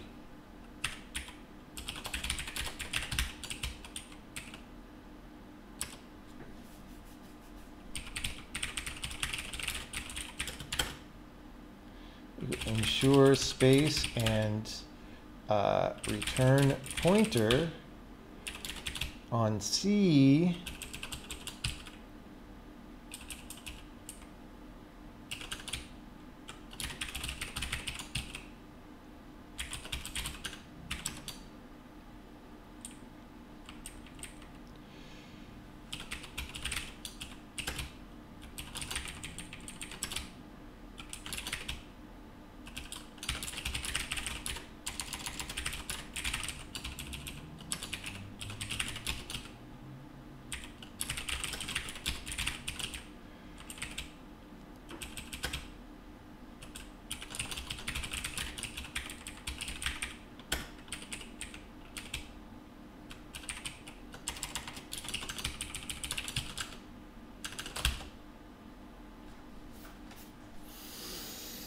Can I show the water again? It's off topic. We're working on the compiler, man. How come when I work on the game, everyone's like, when are you going to do a compiler stream? And then I do a compiler stream and everyone's like, let me look in the water. And I'm like, the water's not even done. It's going to look way better later. Why don't you just wait till the water's good? Like, oh my God.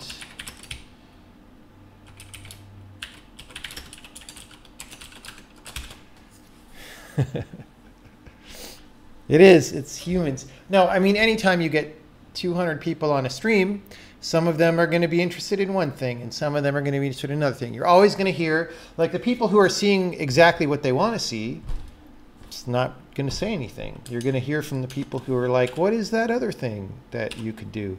Okay, so now we've added this pointer, but we're not using the pointer yet. All right, so look, you're going to see the water again. Oh, God, let's not show the water for too long. It's not done. Okay.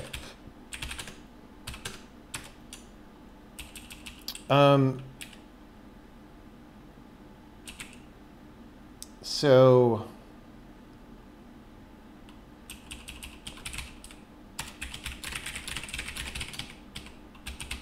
okay, instead of this modify 8b, we're going to say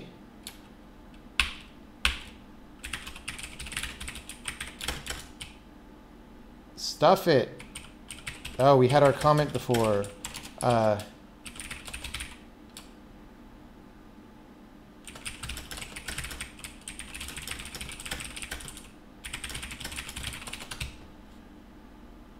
comment that.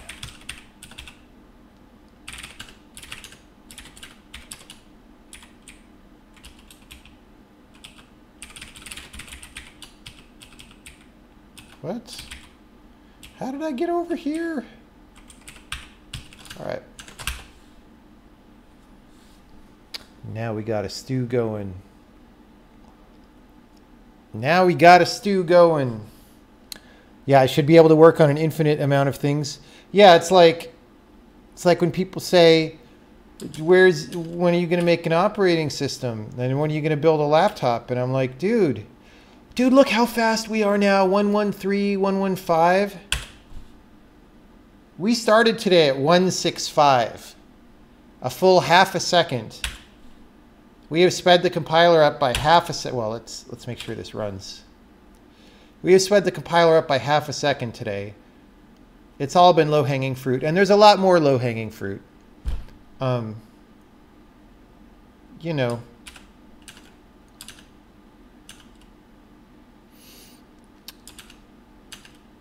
That's enough time to type like 3 or 4 characters in Atom. That's how much we sped up the compiler today. Okay, so we want to do that here as well for the Lambda patch. Actually,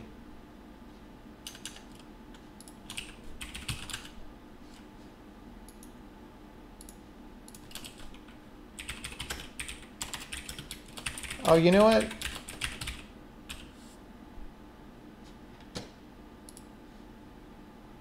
I bet the LLVM backend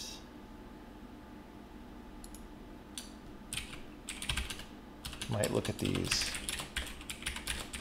No, it does its own frickin' LLVM ass slow thing. Okay. So we want to do the same thing here.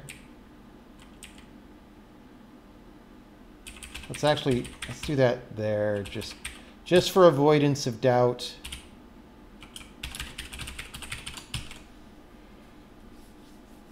And then we could even oh,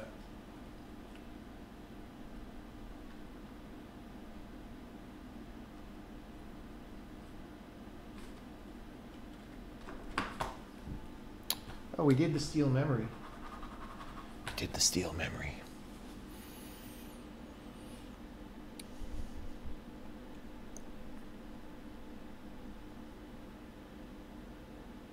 Insert Reddit, people saying that because the compiler is faster, there must be a trade-off in runtime speed. Oh, there must. Just keep believing that, suckers. I'll point out this is single core performance still, all right? And we're going to be way faster than this by the time we're no longer single core.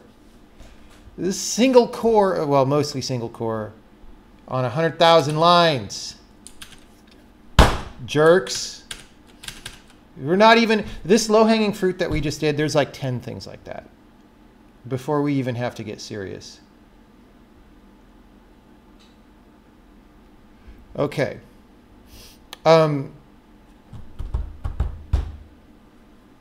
Like there's so many stupid things like that. And like I said, this type table is still almost all of the data that we're putting through here is data we don't even need to put through there because the runtime program doesn't query it.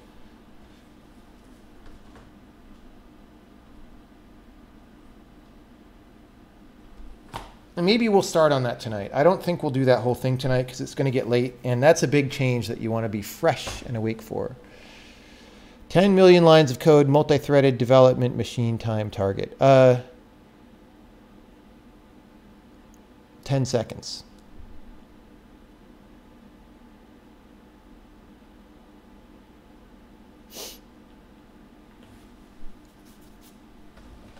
Let's look at telemetry again. Hold on. That's a target. I'm not promising that we will definitely hit that, but I'm hoping for that. Computers are fast. Computers are fast. Okay, we're doing this lambda patch.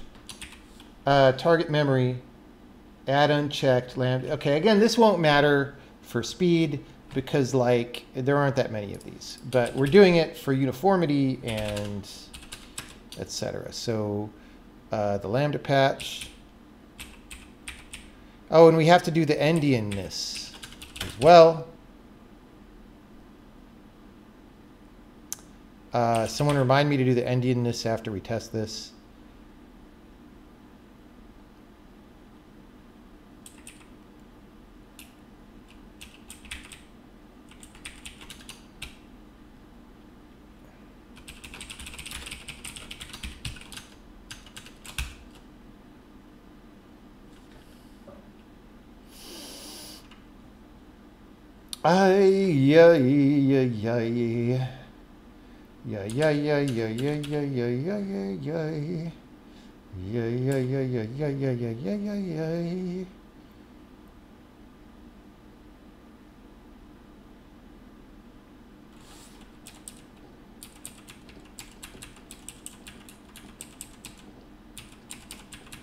Okay.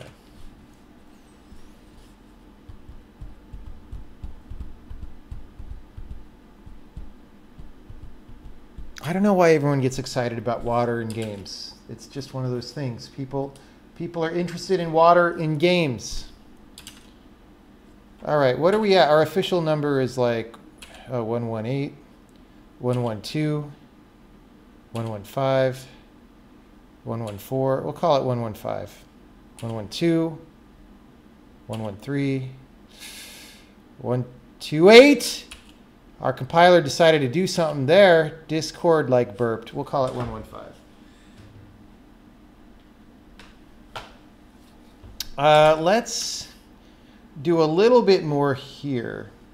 So there's a general optimization that I could do a lot. So like I said, I'm making this thing on the stack, and then we're just adding it to this array. And I could, well, let's, oh, we got to do the endian. Got to do the endian. We got to do this.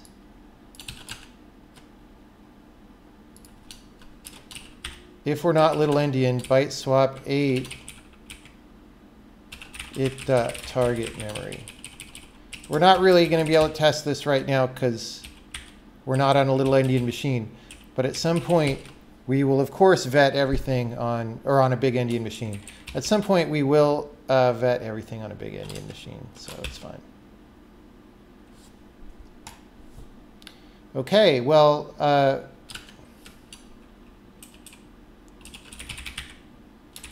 I kind of wonder, there's probably other places that modify 8B a lot. Like there's all these frickin' data segment patches. When we run telemetry again, we might see a lot more modify 8Bs. Like look at all these. Some of those won't matter because they're one-offs, but anything in a loop could potentially still be a problem. Okay. Okay. Let's just make sure we didn't screw something up real bad.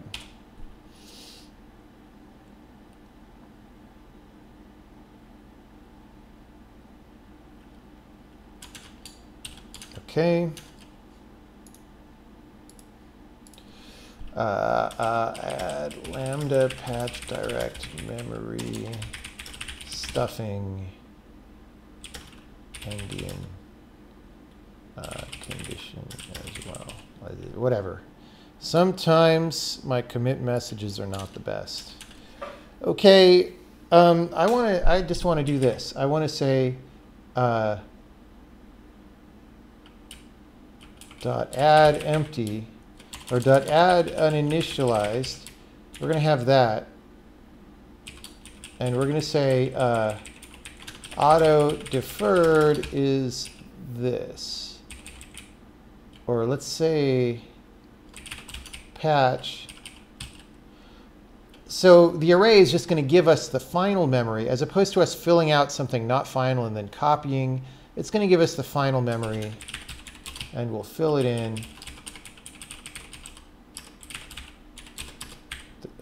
What? There.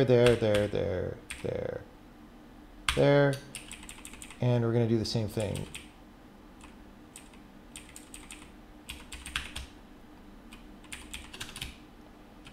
Type info lambda patches dot add uninitialized. Yep. All right.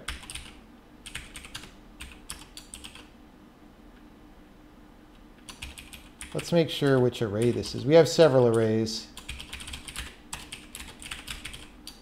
Yeah, it's just this one. So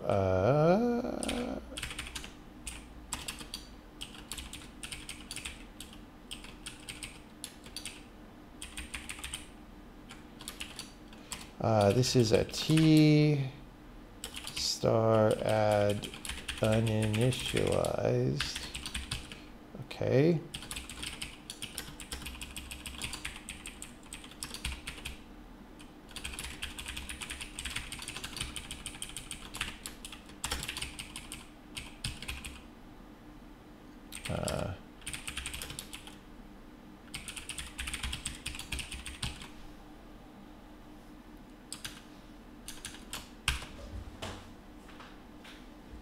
Unable to match function definition to an existing declaration. What? This is where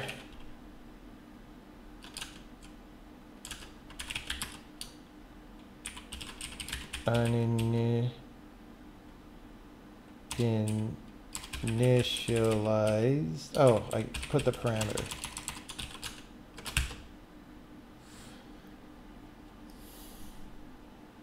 Do a full recompile. That's a good idea. That is a good idea.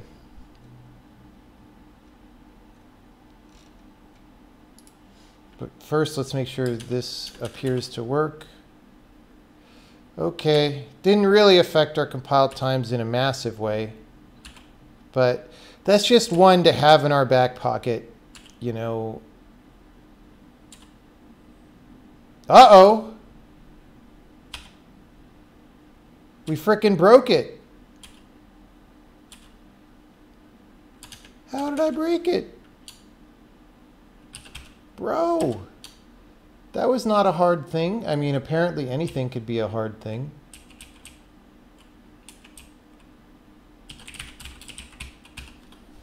Add uninitialized.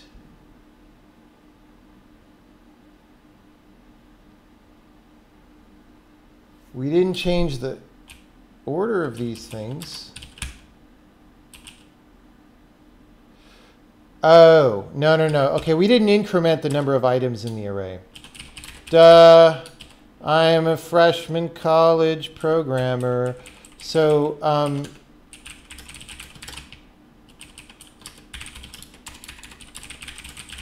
that's what we needed to do. It's much better if you can query your brain to know what you did wrong as opposed to starting a debug session. Looking at compile speed, we're looking at how much time the compiler takes and reducing that amount of time. We already sped up the compiler by like 30% tonight. That said, you know, it had been getting slow for reasons that are, you know, just... You know, sometimes you do early versions of the code and you let it sit around until it becomes a problem. And that's sort of what's happening to these things is, you know, these things were done in order to Oh, Heisenbug. We're going to have to debug that maybe tomorrow. I don't have a good idea for what's the right way to debug it. So I will need to think about that.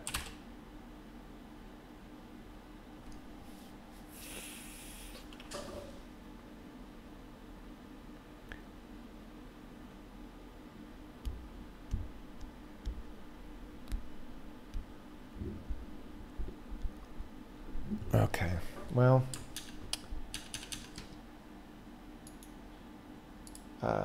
array add uninitialized. All right, that's great. Let's do a full build as has been suggested in chat. Just because when you modify headers and stuff, you can't really trust Visual Studio that well to have cleared out all dependencies and whatever. And also a debug build, because there could be asserts on variables that we removed or something, and those don't get compiled in release. All right.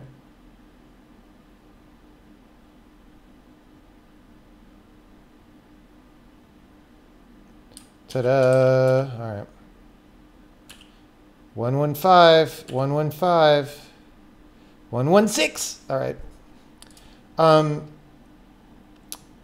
So let's do a debug build. Make sure.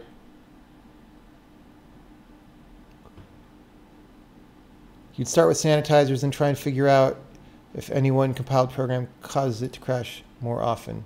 Yeah, I don't think it's really any one program.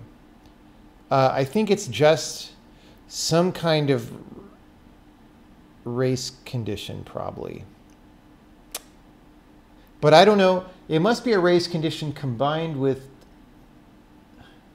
Like, I'm just not sure what would cause you to write a 0 in there relatively consistently. But I think maybe we'll just do a whole thread about hunting that down, or maybe not. Maybe if it's easier for the other guys to do on Clang, maybe I say, hey guys, take a look at that.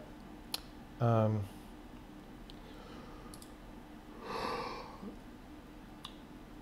then let me know if you can't find it. Okay, so we did that. So I want to run a telemetry build again, and I suspect we might still see some more modify 8Bs high in the profile. And if we do, that's great. If we do, actually, because those are probably also easy to get rid of, and we can make the compiler even faster.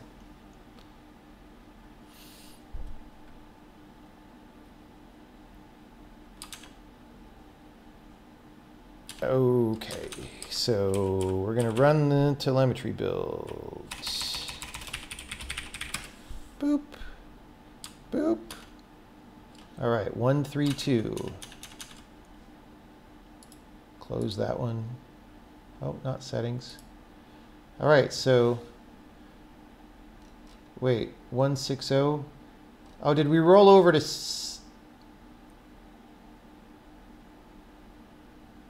9 p.m., 9 p.m., 8 p.m., 11? It put it up at the top instead of the bottom. I don't know why telemetry does this sometimes. It confuses me. Oh, because we went from 9 to 11 and 1 is before. It's sorting lexically, not like by number here. So it's a little annoying, but not the worst thing. Yeah, we reduced, so zones here is like the number of zone markers that we go through. We go through 500,000 fewer zone markers because we got rid of all those modify 8Bs, which were clusters of 8 modify 1Bs. Just a lot of killer Bs. All right, so let's do this view again. Okay. We've got modify 1B is still being called 500,000 times.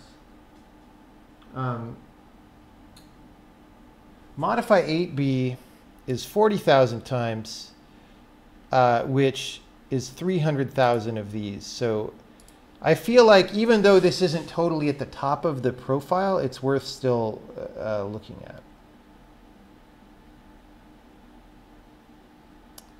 Can I jump to like, I don't think I can jump to modify 8B from here.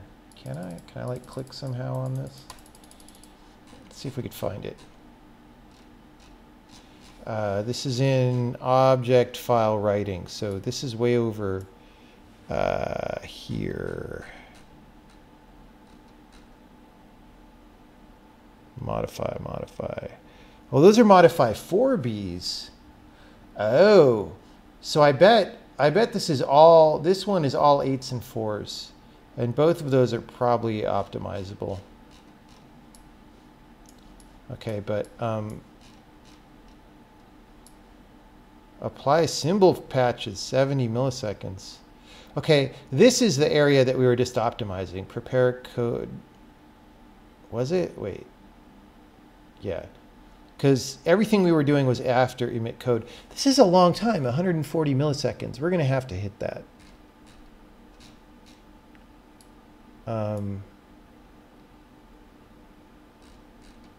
Like, what's going on in here? We're just calling modify 8Bs. Yeah. Modify 8B, modify 1Bs. Look at those. That's in symbol patches. Line 2201. This is not going to have a huge, you know, if we cut 30 milliseconds off of this, you know, that's like 0.03 seconds. But those add up. You do a few of those and they do add up. I mean, 0.03 is a lot. I mean, in a video game, that's a long time. So, you know. And it looks like that's basically all. Dude, we're just calling this modify 8B. This entire thing is modify 8Bs. Look at this. Look at this. It's a solid wall of modify 8Bs. Okay. Line 2201.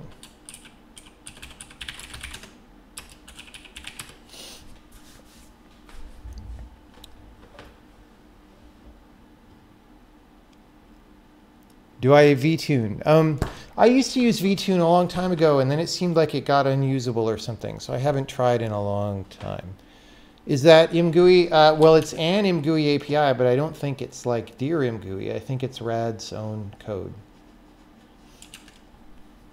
But the fact that it's responsive and fast and actually updates as I move tells you that it's not like Qt or anything like that. Or Windows GUI or Mac OS, like that, those things just don't operate this quickly. So it's like real code, not any of that crap. Okay.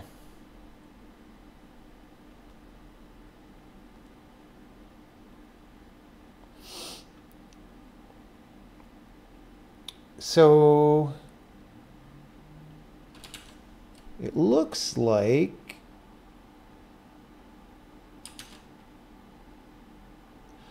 this is the only modify 8B in there. So,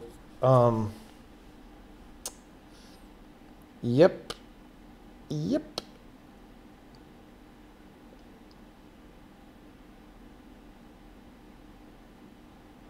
These are called symbol patches. I assumed that I could do the same trick and just put the pointer and make sure the memory doesn't move.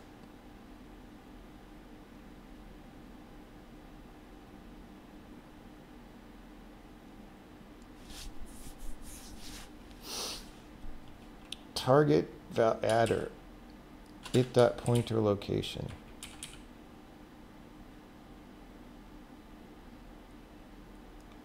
Yeah.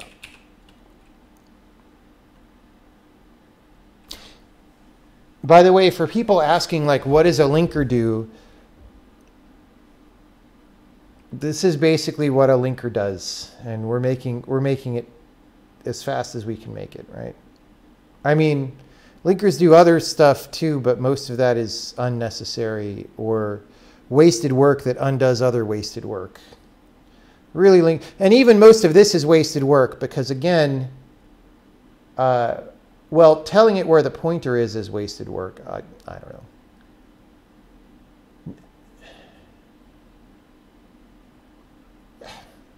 If you just change some things about the way we load programs, it would go a lot faster. Let's just put it that way.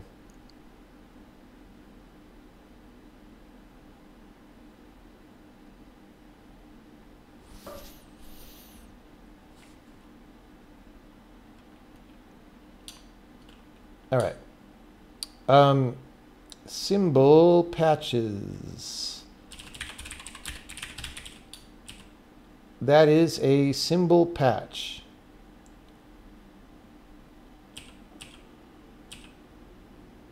There are 3 places where it gets added. You know what? Let's do that add uninitialized first. No, let's do it second. Symbol patches add uninitialized. Okay. So here, we're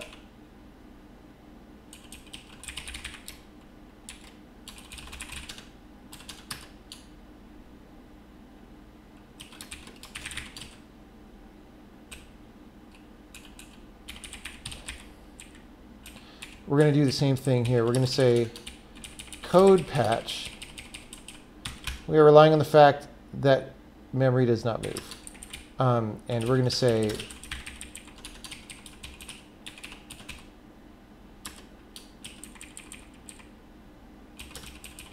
this.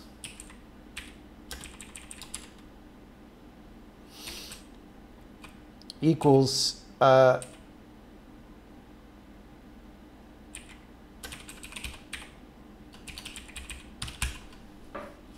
there we go.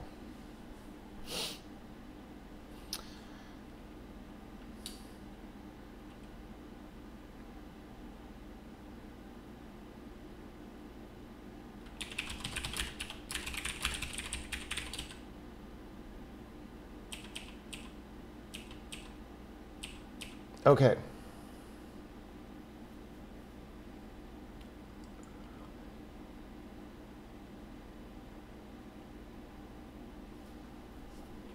So this is going into a buffer called code, and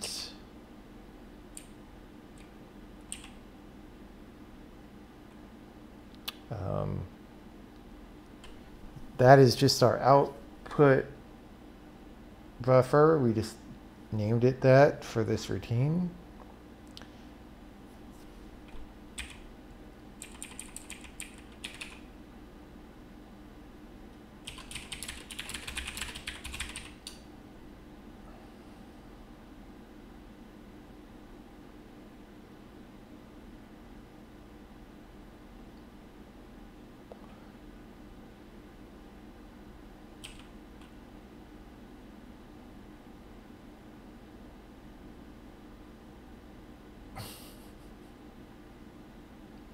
Okay. These are going to be a little bit challenging. Not super, but like anytime we call this routine,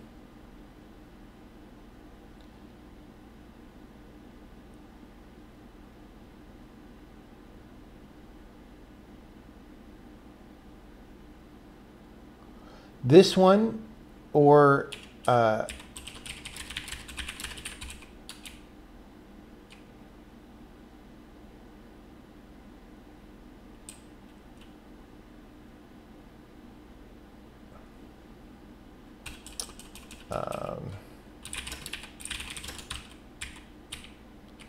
or this other one, this rip relative symbol patch, we don't need yet because we're only doing 8-byte absolutes right now.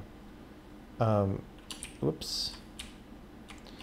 I wasn't looking when I did that. Okay, so adds here, and then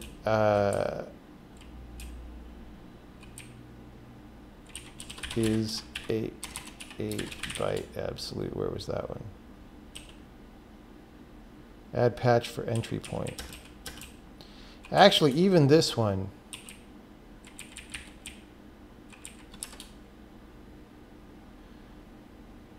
doesn't need, okay.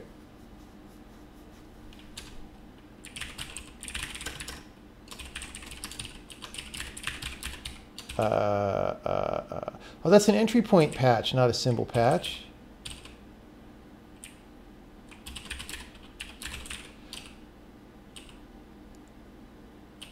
Okay. Okay, this is actually the only routine that we need to do. Yeah. Yeah, yeah, yeah, yeah, yeah, yeah, yeah, yeah, yeah, yeah, yeah, yeah, yeah, yeah, yeah, yeah, yeah, yeah, yeah, yeah.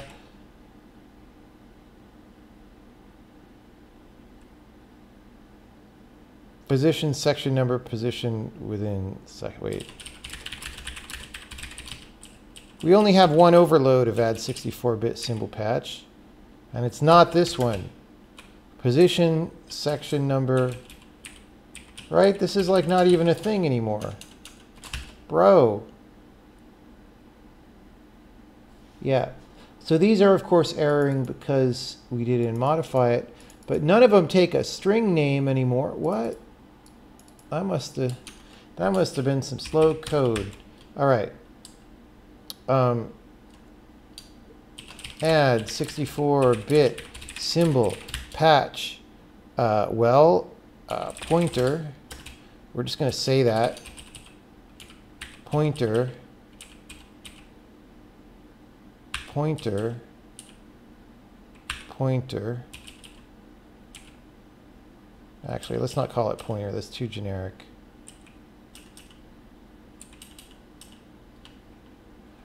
We'll call it target memory because that's what the other thing is called. Target memory. Target memory. Target memory. Okay. It's 4 calls. Well, type table base patches.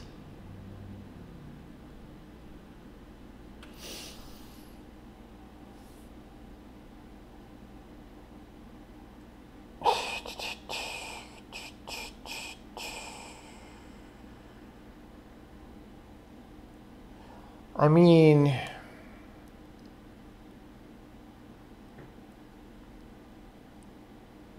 I'm actually not sure what happens here.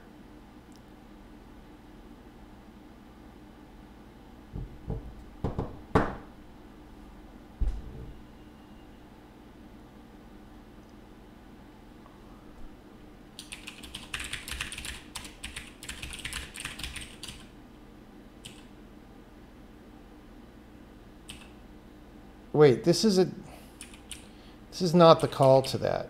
That's a different routine. Wait, what?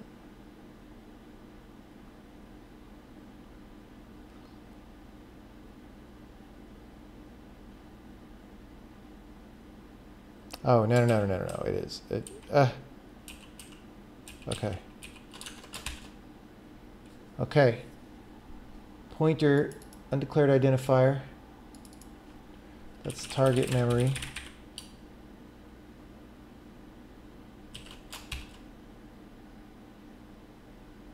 All right, we have five things to do.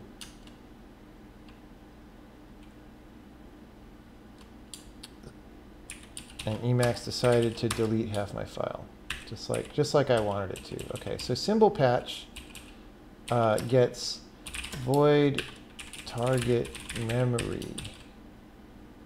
Actually,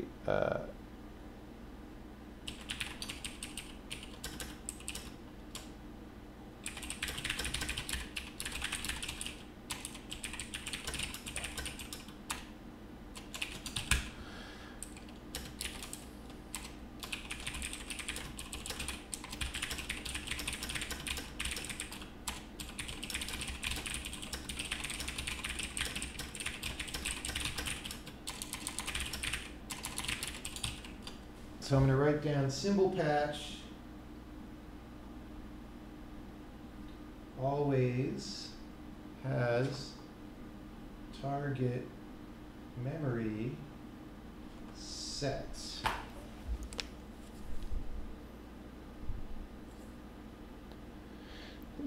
Yeah, vector doesn't mean growable array unless you're in dumb bad names for things C++ land. And everybody who inherited that, which I guess includes Rust now. Great, guys. Way to be mathematically illiterate. All right.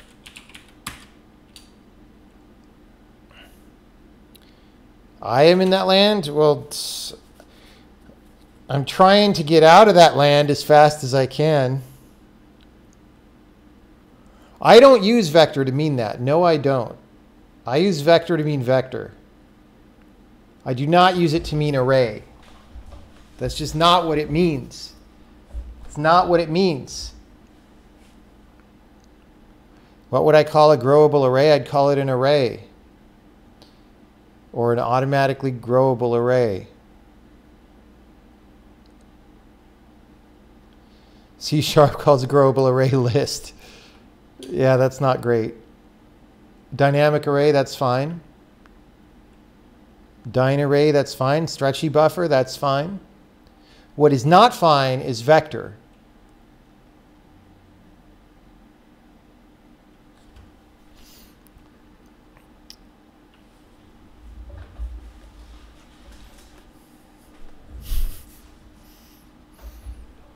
Gare, that's fine. I mean, I wouldn't know what that means if I read it, but at least I wouldn't think that it's something that's closed under addition and scalar multiplication.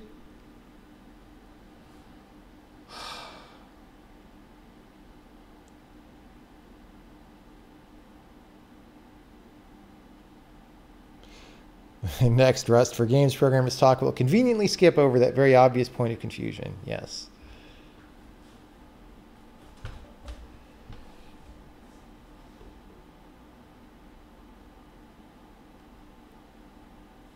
Thing that holds multiple elements of the same type and will allocate space as needed. That's a totally fine name. It's better than vector. It is better than vector. In contiguous memory. Yep.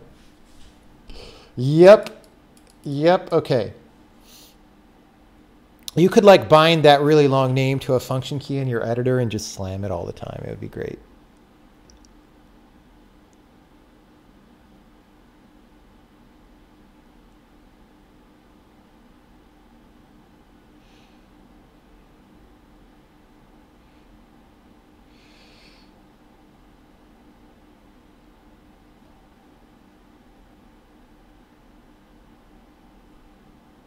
Okay. What am I even doing? I've been reading chat instead of programming.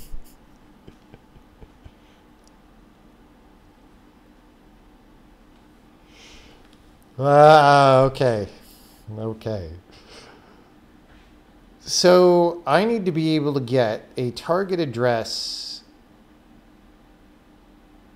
for these things.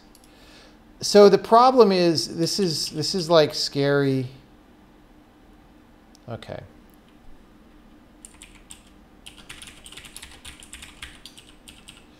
This is scary because any of these could be wrong. So we're going to keep this old thing. We're not going to change over to stuffing it yet. HR puff and stuff.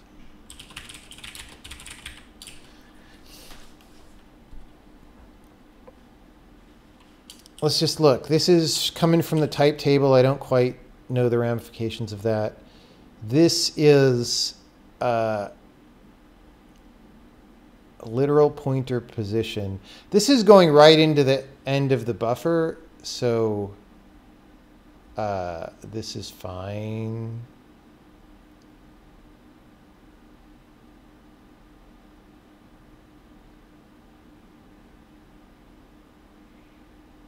Target memory.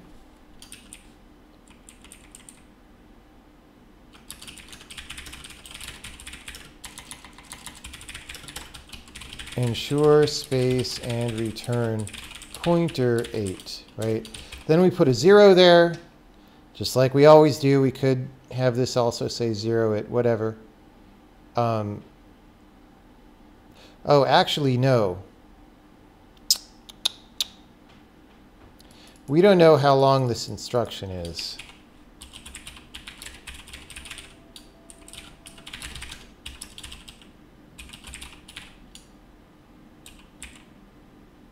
Where is it?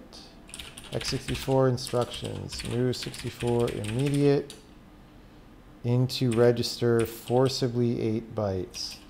1 to 10.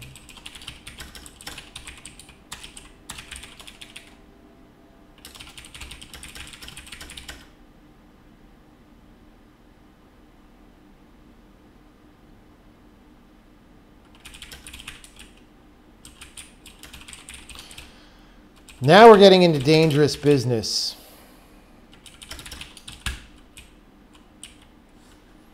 Now we're getting into dangerous business. We could use an abstraction to make this less error prone.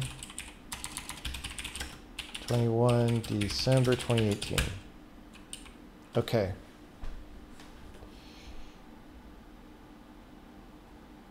So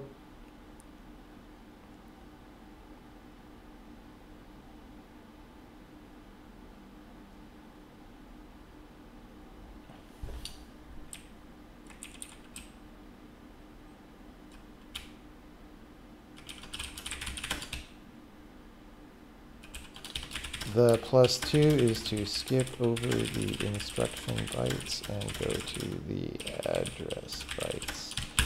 Very volatile.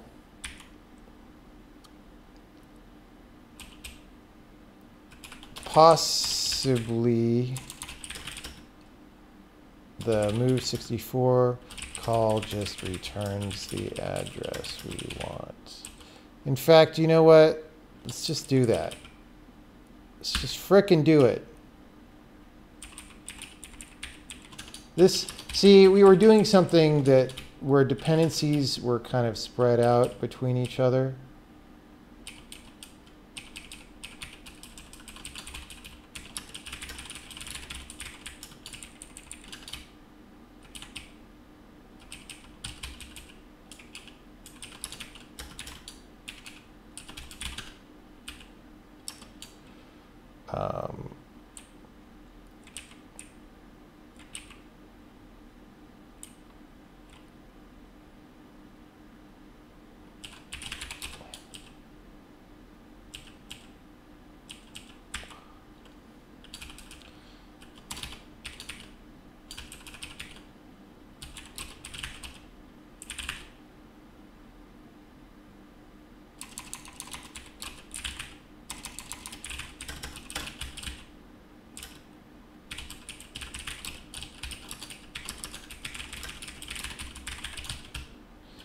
So anytime we do this forcibly 8 bytes thing,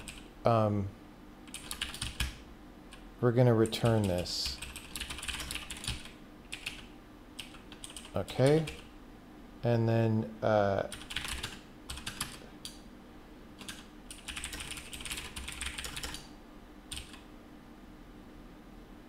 we do that. Great.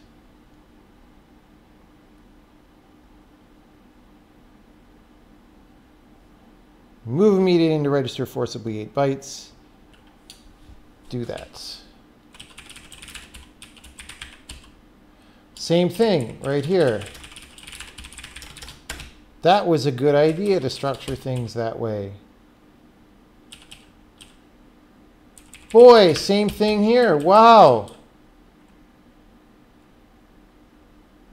Same thing here. Bro, I think we're a winner. We're a winner, winner, chicken dinner. We might have one more. Ensure space. Oh.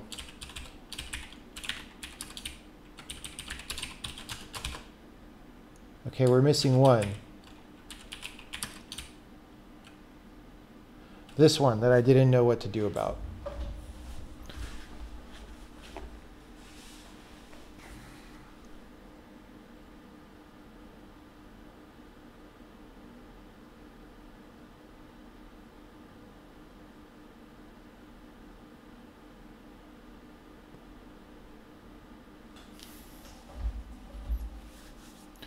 Okay.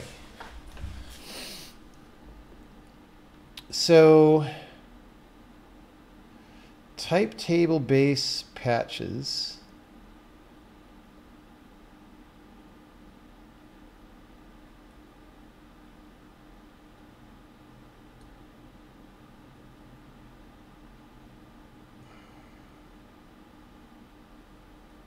Where are these? I assume it's in the type tables thing.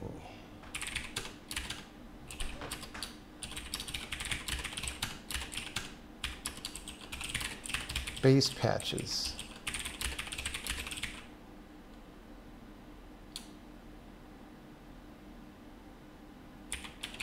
Type table base patches. What are these?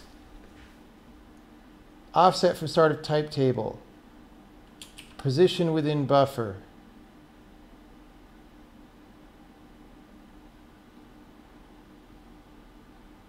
Oh, look. Look. It's our buddy. We're doing the same thing everywhere.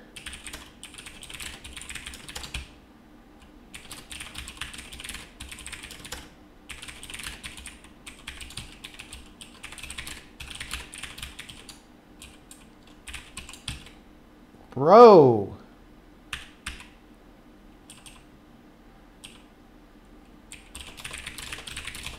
We have too many patch types. At some point, we're going to have to simplify this, but okay,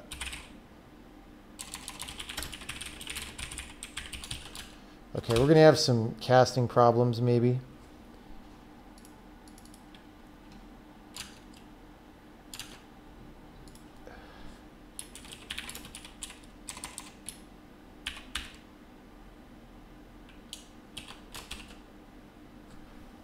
Maybe that's not the best place to cast. Okay, so we're not actually using these pointers at all.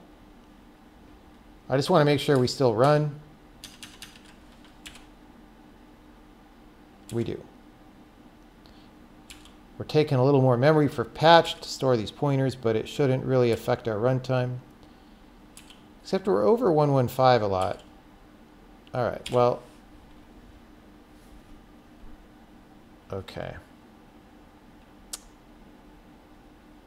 Okay. Prep for more patch optimization. Optimization. Okay. Well, target memory. What? Where were we? Here. Okay, here's what we could do.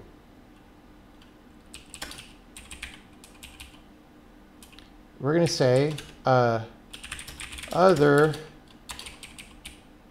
is this, assert other is equal to this thing. So that way we know when we flip it over, got to run in a debug build, but we know when we flip it over,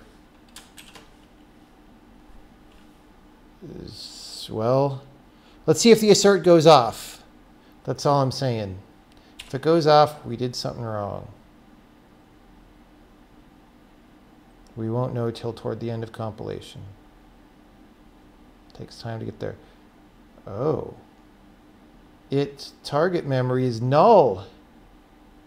Baby. How'd that happen? How did that happen?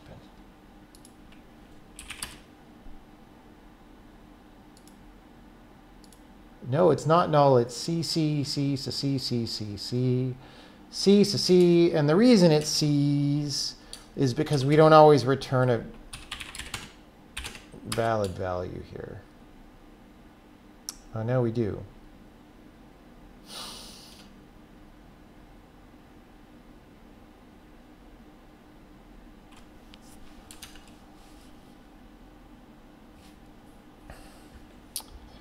C, so C, C, C, C, C, C, C means it was a stack value that was cleared,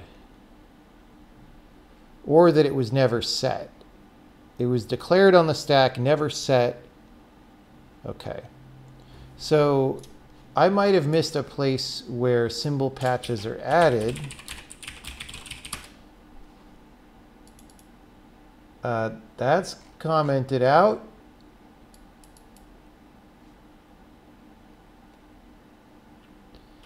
That really should have, let's check the constructor, but if that didn't, no, this is initialized to false, so otherwise we would have bigger problems than we have if that weren't true. This is the one that we got. What's this one?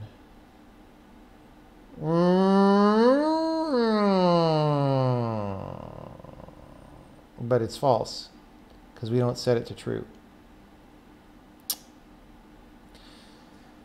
So I'm confused. We must be doing something real bad with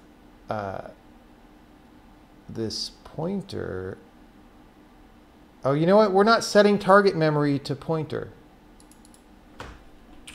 We went through all this and we just never did it.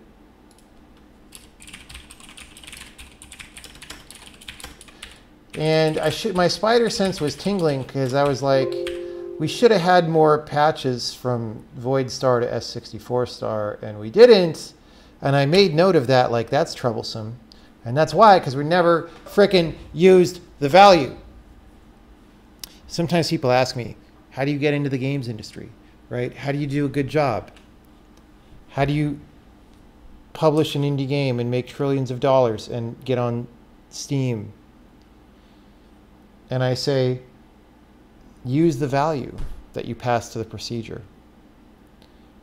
If you don't use the value that you pass to the procedure, you're going to have a hard time getting into the Steam top 27 games, new and upcoming. It's true. You can think I'm joking, but it's true. Do I prefer working on language or game dev? They're both fun. I've been mostly focusing on the game for a while, but I'm going back to compiler stuff for a bit, as you can see. Okay, so since this assert is true, we should now be able to do this. Let's debug build. Oh, you know, let's try running the frickin' game that we compiled from debug build. Let's make sure that works. Because even though we didn't assert, it's not a foregone conclusion.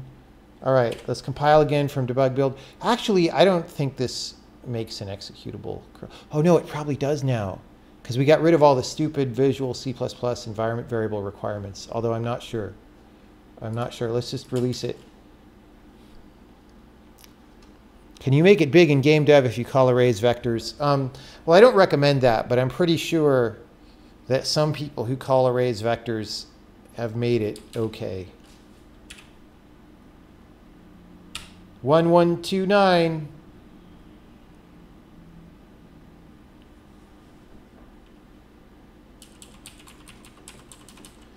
The sad thing is all this time I'm saving right now. The like 0.4 seconds that we saved at the start is for all the builds. But now the things I'm doing only make our x64 backend faster and not the LLVM backend. So, you know, Ignacio usually uses the LV. Let's run tests, and we'll rerun if we get the Heisenbug. Can you program PUBG if you call arrays vectors? Oh yes, I'm sure you can. Oh, yes. All right. Yeah, Heisenbug. We keep getting that. We got to fix it, but not right now.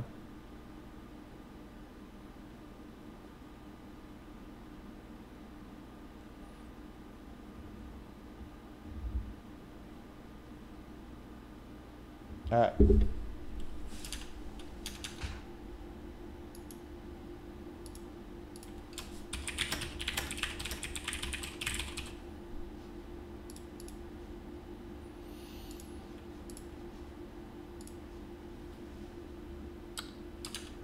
Okay, what's our numbers looking like?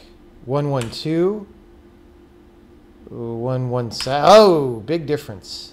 112, 113, 113, 118. We're getting noisy, man. 1125. Let's call it 110. Let's call it 113, just to be a little conservative. All right, we started at 165. We're at 113. We sped up by over half a second tonight. I mean, again, it's low-hanging fruit, but whatever. So now when we run the telemetry build, we are still going to see... Wait, did I commit? I think I did. I'm starting to get tired, so I'm not sure if I want to do more of these tonight, but we'll give it a try, and if I break it, we'll just revert. We're on hour 3 of the stream. Hour 4, we're at the top of hour 4 on the stream.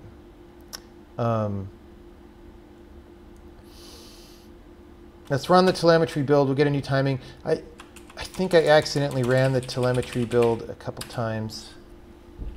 So we're going to have a lot of profiles sitting here, but we can close some. 1140. Let's just we don't need to compare these.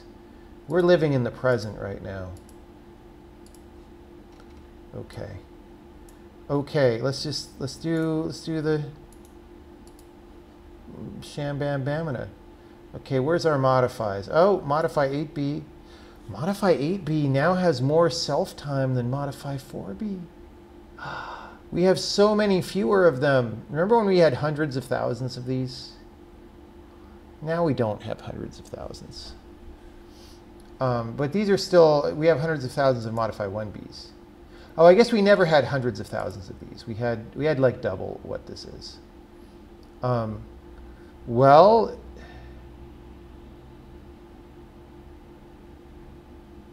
I mean, these should be almost completely free in all these cases. So I say we just keep curb stomping them until they're gone, you know? Like this, and this, and this. And just do some curb stomping. Could do the easy add uninitialized non-patches. We could. It's on the piece of paper though, and I don't think in terms of overall time that's that big of a deal. It's like this is bigger. But yeah, you're right. If I feel too tired, I could just do that. That's a good point. Some statistics test to see if you have sped things up. Yeah, I mean, if you were going for serious optimization, you would run over a larger corpus of programs, and like if there was any question about whether a certain thing might make things slower in some cases, you would certainly do that. In this case, this thing we're doing, it's never better to have it be the way that it was. That was just, you know, introductory code to get us to a working compiler. So, you know, at some point I'm not that worried about being statistically robust, testing across a lot of things.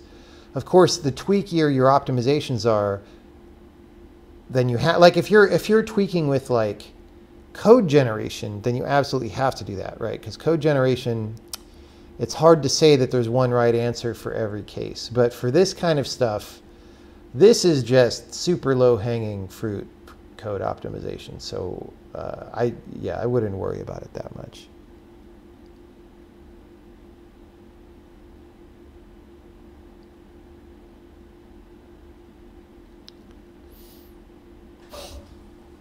Okay, we got more modify 8Bs.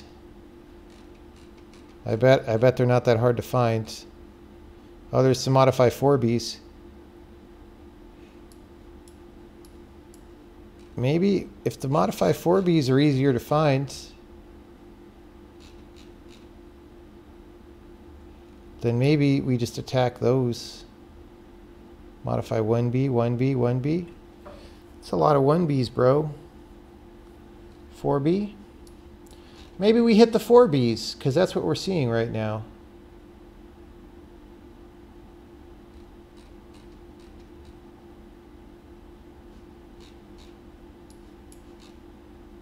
Modify 1B, 1B, 1B.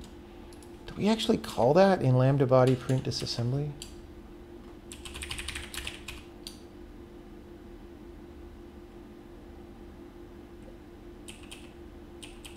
Oh, we do this for all these branches. You know, we might do a thing where we emit C moves instead of branches, because that's probably faster, certainly in terms of code generation. Let's write that down.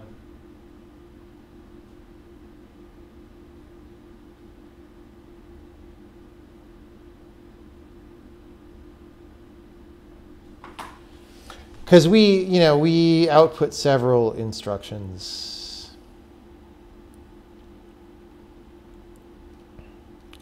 So here, anytime we generate a branch, we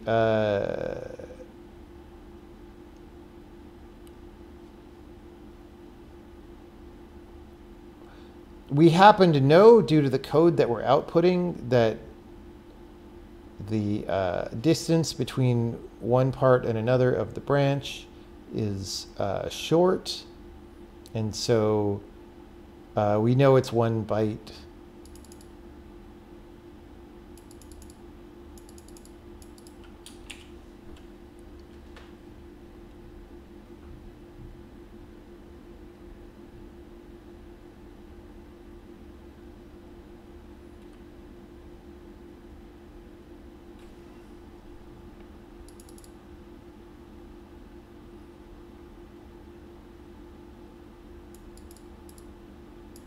So instead of saying byte storage branch B,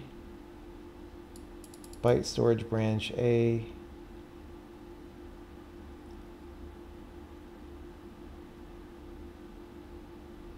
yeah.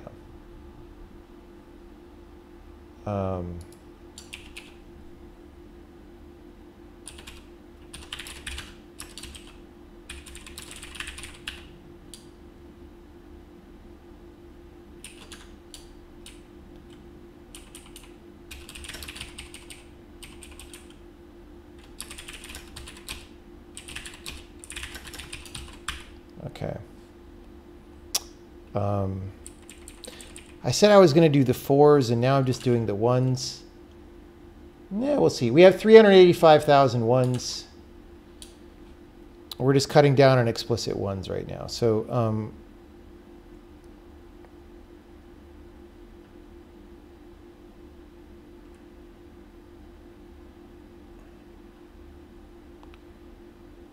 and even like these lengths, we don't need those, but we'll change them one at a time. So byte storage branch A will do oh.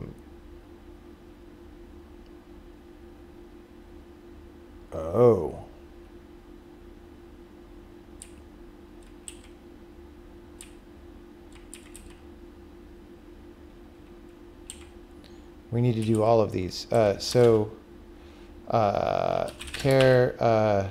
branch A byte.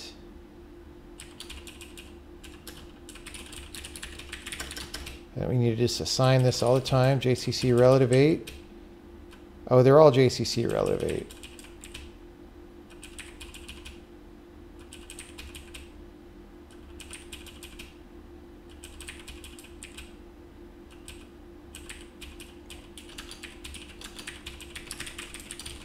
Do we have to return something? Nope. So branch A byte is going to be set there. And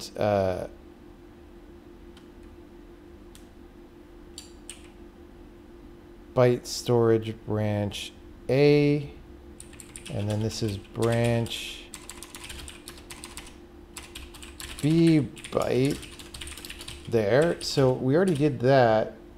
But we need a JCC relative 8.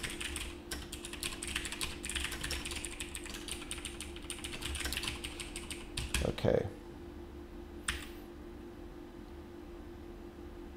And then let's just make sure that happens.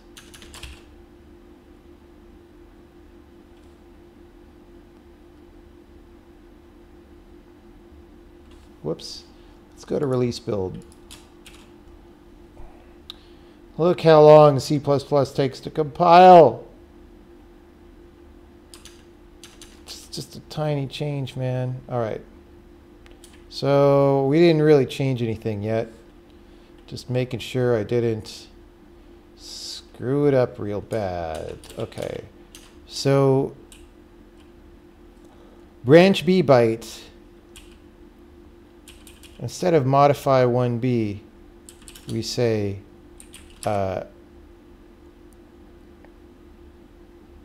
star branch A byte equals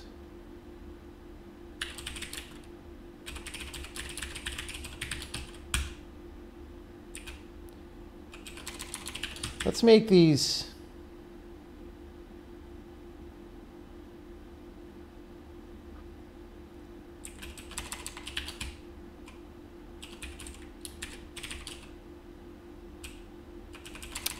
just because there's this confusion about whether char is signed or unsigned in various compilers because nobody was organized back in the old days.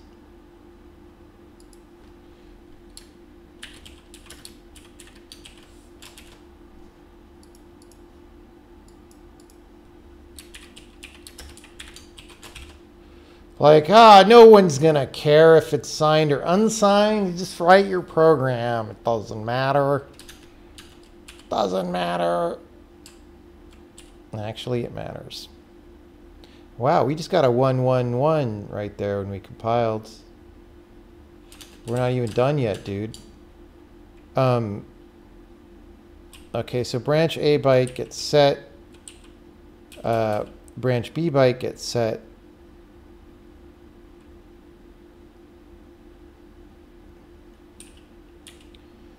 This is branch B byte minus branch A byte, right? So then we don't need the lengths at all.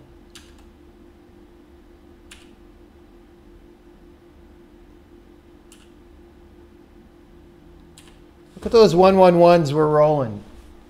We are rolling through the whatever. We're rolling. Bro, this is great. Okay, so we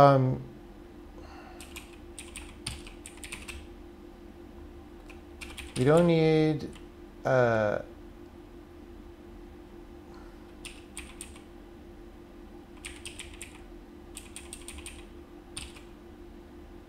it's also going to just be less confusing without all these variables flying around.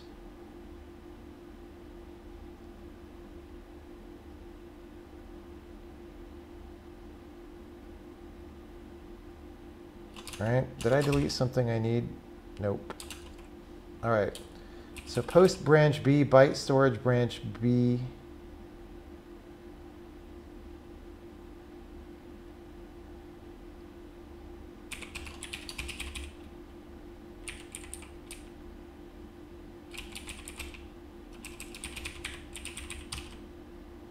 Whoops.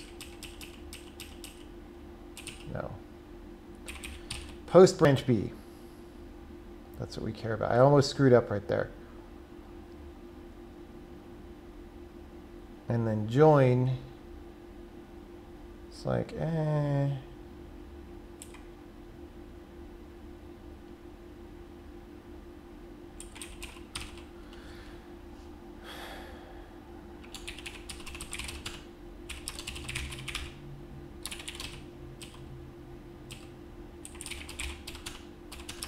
Are you serious? Wait.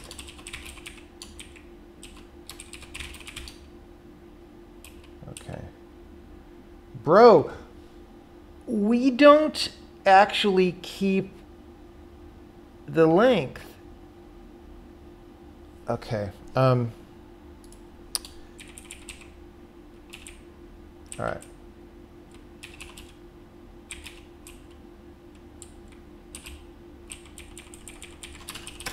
Because at the top of the loop, we did an ensure space 64 or more. These pointer differences are valid, and we don't need to do slow concatenator walking stuff. Okay, so Like this is calling a big loop ass thing. Holy crap, dude. There's a bunch of this in the code. We're gonna be making it better. Output dot last point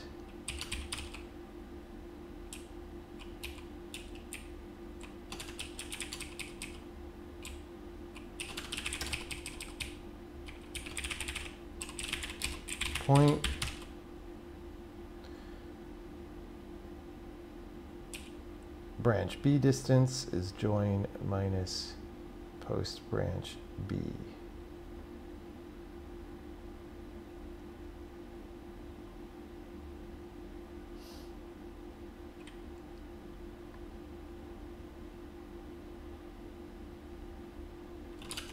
Looks good to me. No, it doesn't look good to me. Byte storage branch B, undeclared identifier. Oh.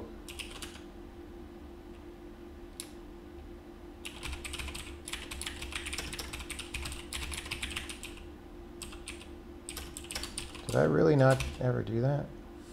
Hope I didn't screw it up real bad. We didn't check in nothing intermediate. All right.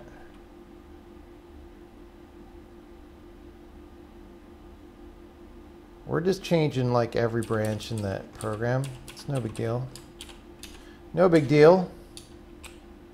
Okay, so one thing that I was unhappy about this before was like with the proliferation of all the variables, it was like hard to understand, but you know, we're just going to trim down on the temporaries, right? This is easy to understand now.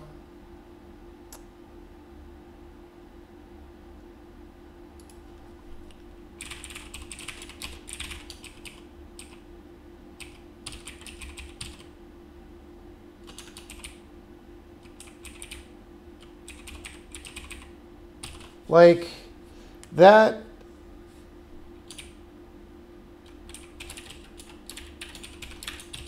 I could live with.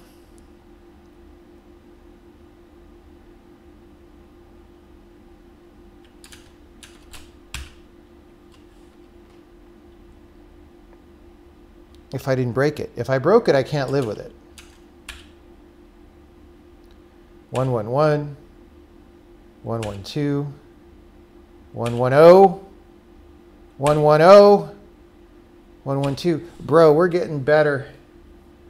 We're getting better. I'd call that 111.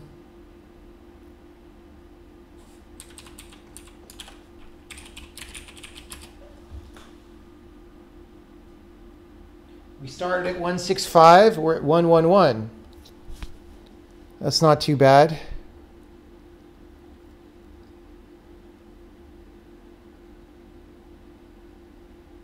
All right.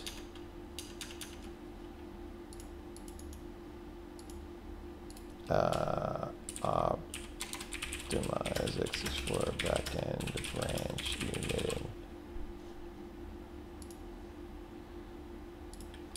Okay. Now what? Well, we're still going to see a lot of modify. I just picked a random modify 1B, and this one looked like something that happens a lot. But let's look for some other ones. Duplicate array, that's not that common. Logical not, yeah. Let's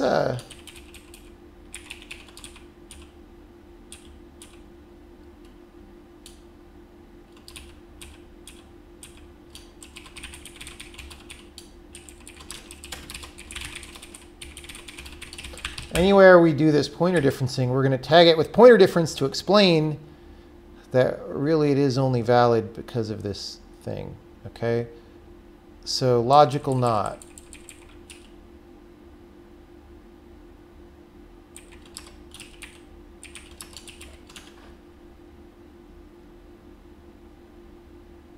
What did we call it? Branch A byte. That's weird that it's called byte. Yeah.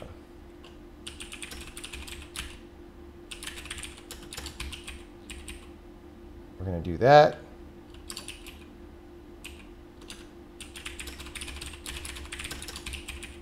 Jump relative 8.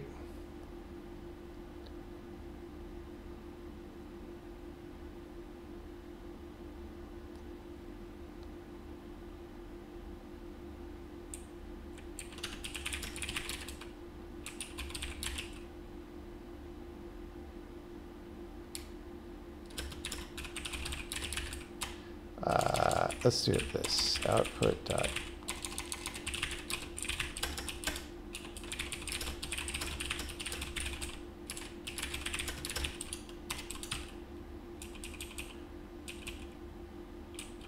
post branch A. You get branch B byte, branch B. Oh no! Don't screw this up.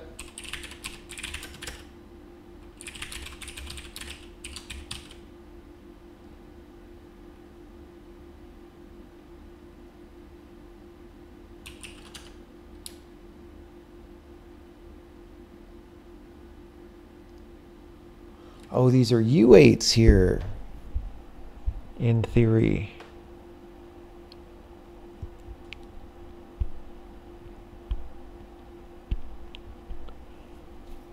Are these signed or unsigned jumps in x64? Oh, I think they're signed. It's just modify wanted a U8 for 1B, that's all.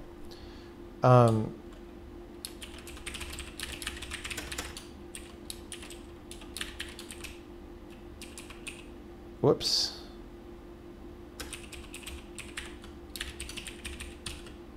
Okay.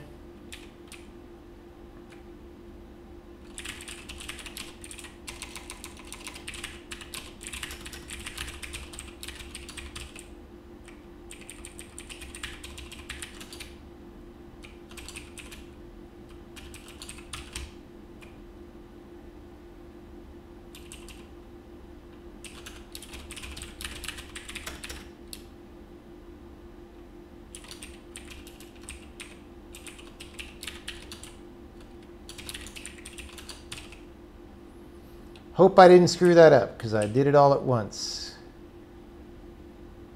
We need, I think, JNE relative 8. Yeah.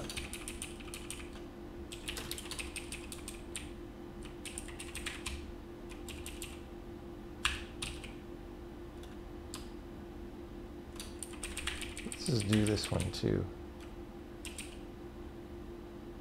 Actually, bro, if you're just going to call JCC relative 8,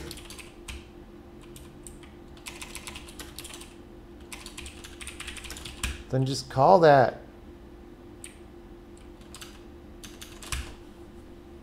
Just call it. I could have broken this real bad because it's late. Getting a little tired. Getting a little tired. Getting a little tired, but I could still run around in the lizard land and have some energy beams. All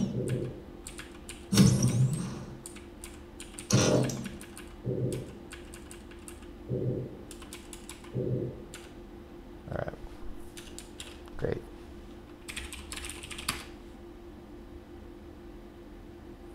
That's just for logical knots, which, you know, there's going to be some number of those in the program, but, you know, not as staggering, not as many as branches, that's for sure.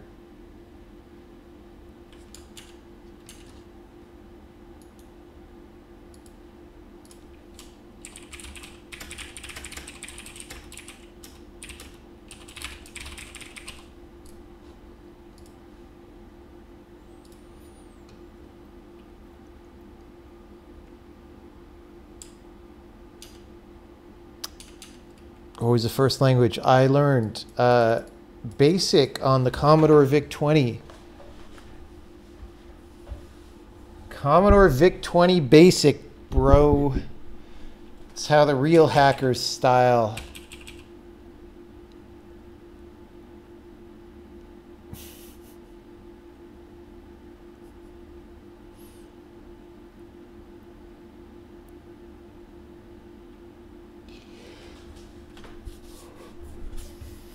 $4K of RAM, actually less.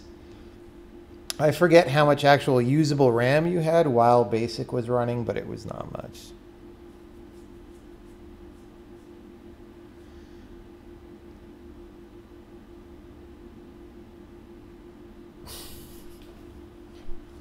Mentally mutilated beyond hope of regeneration. Yes. Very sad. I wouldn't want to program in BASIC today, but someone asked what I learned first, so there you go. Okay.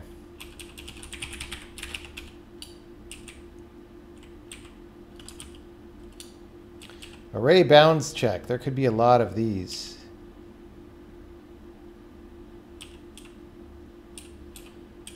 You know what? I think I leave it off here because I'm starting to get tired. We're making good progress.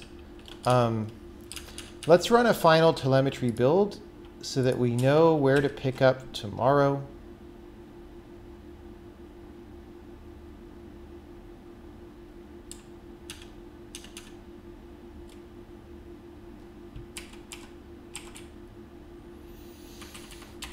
We're just going to be attacking these modify 1Bs and 4Bs and 8Bs. All the killer bees. Right? 12:06 a.m. Saturday. How time flies. So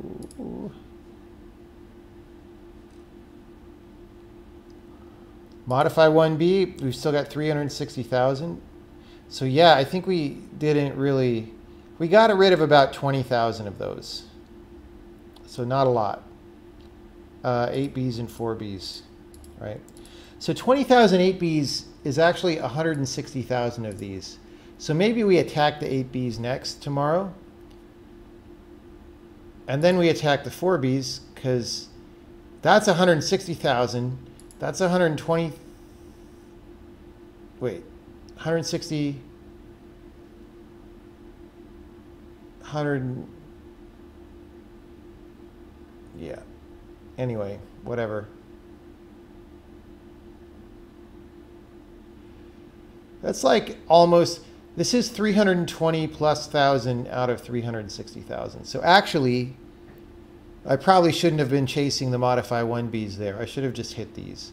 Because by the time we hit these, the number of these is going to be an order of magnitude smaller. So this will be down to like 5 milliseconds, which is still a long time. Don't get me wrong. But we won't, you know, we'll have saved almost the entirety of this. So we will have saved 20 plus 15, 35 plus 45. We'll have saved 80 milliseconds if we do that tomorrow. So that's a 0.08. So that, if we save that 80 milliseconds, right? So right now, when we compile release build, we're at like 111, 115. That'll bring us down to like 103 to 107, which is starting to get under 1 second again. All right, which is starting to be a respectable neighborhood. Not a good neighborhood yet. You're not talking Beverly Hills or Brentwood yet, but you know, like, you know, Los Feliz or something, you know. So, yeah. Is there a competing metric that concerns me? Competing metric to what? What is that question? What is the maximum memory footprint of the compiler? I don't know, and I don't really care right now. We're not optimizing for memory. We're optimizing for speed. It ain't Skid Row. That's true. Better than Soma? Yeah. Yeah, Soma is pretty rough these days. Telemetry probably wouldn't know the maximum memory footprint unless I instrument my allocations, which I don't right now. It feels like it's longer than a second. Well, it is longer than a second. It's 1.1 seconds. Time it. Go back to the VOD and time it. It's 1.1 seconds.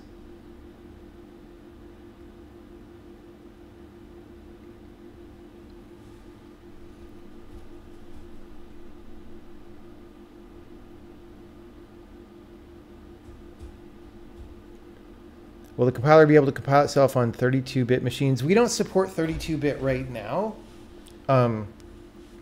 That's not a long-term limitation. We're just doing that for development speed right now. And, but frankly, I don't know if we will support 32-bit. I think whether we do that comes down to like whether there's a big demand for it from the embedded community. But in terms of compiling stuff on PCs and consoles and phones, you want 64-bit pointers these days. That's just how it is. So,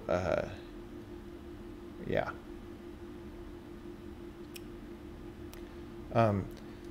Would this compiler be able to compile itself on 32-bit machines? Probably not.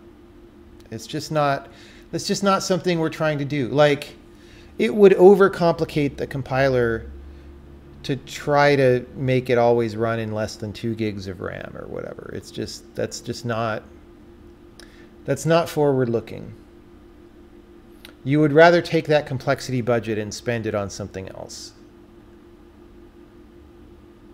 Isn't there a lot of overhead from timing 300,000 zones? Yes. So that's a good point, is we wouldn't save quite as much as these numbers say, but the amount of overhead is not that big because it's, you know, the telemetry version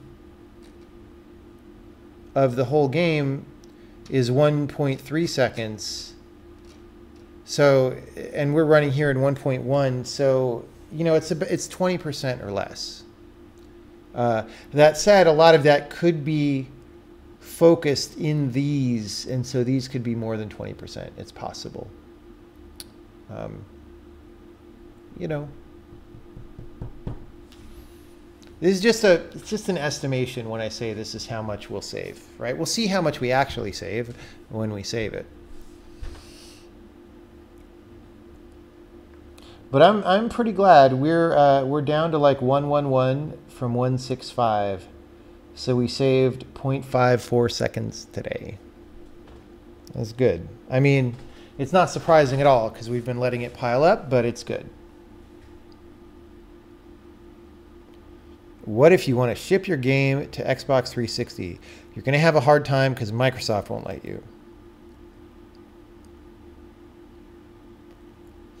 When you compile 64-bit, you know you have SSE too, which is nice. That's true. Is this eventually going to be open source? Eventually, yes, but not too soon. We can switch back and forth. I'm using LLD right now. It's actually LLD and the Microsoft linker are about the same speed, I'm finding. People say LLD is faster, but for what we're doing, it's about the same speed as Microsoft linker. Maybe a small difference. Are we linking to D3D11? We probably are for something. I don't know. We're using some library. Oh, the shader compiler. I don't know why we're linking the shader compiler. Probably because we're linking a library that cross compiles to different shaders or something.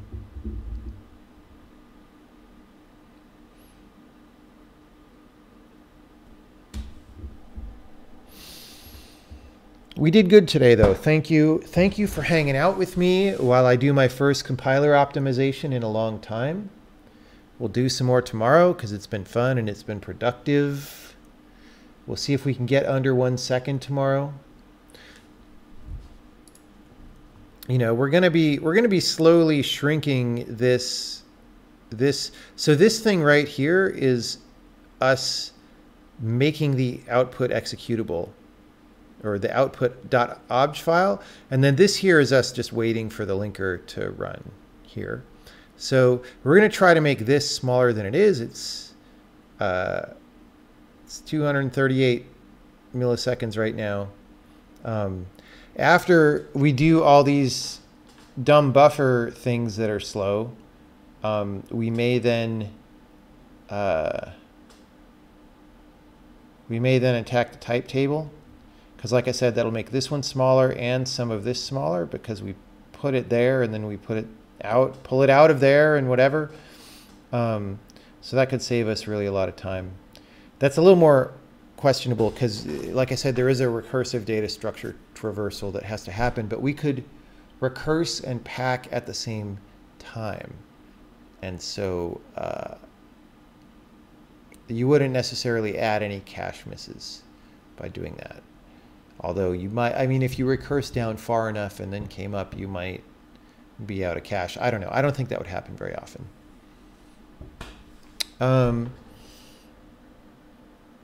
Yeah. You would need the prefetcher to do a good job. But I think it would.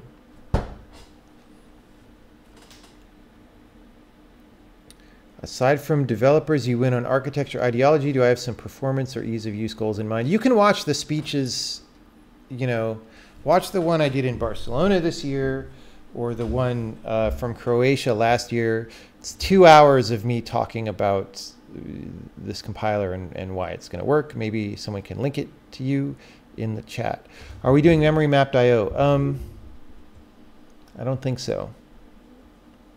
I think I just allocate memory and load a file in. It doesn't matter because reading and writing files is not that much time for us. Like, it takes us 5 milliseconds to write the obj file. That's not 0, but out of 1 second, that's tiny. And for reading files, similar, and it's also parallelized.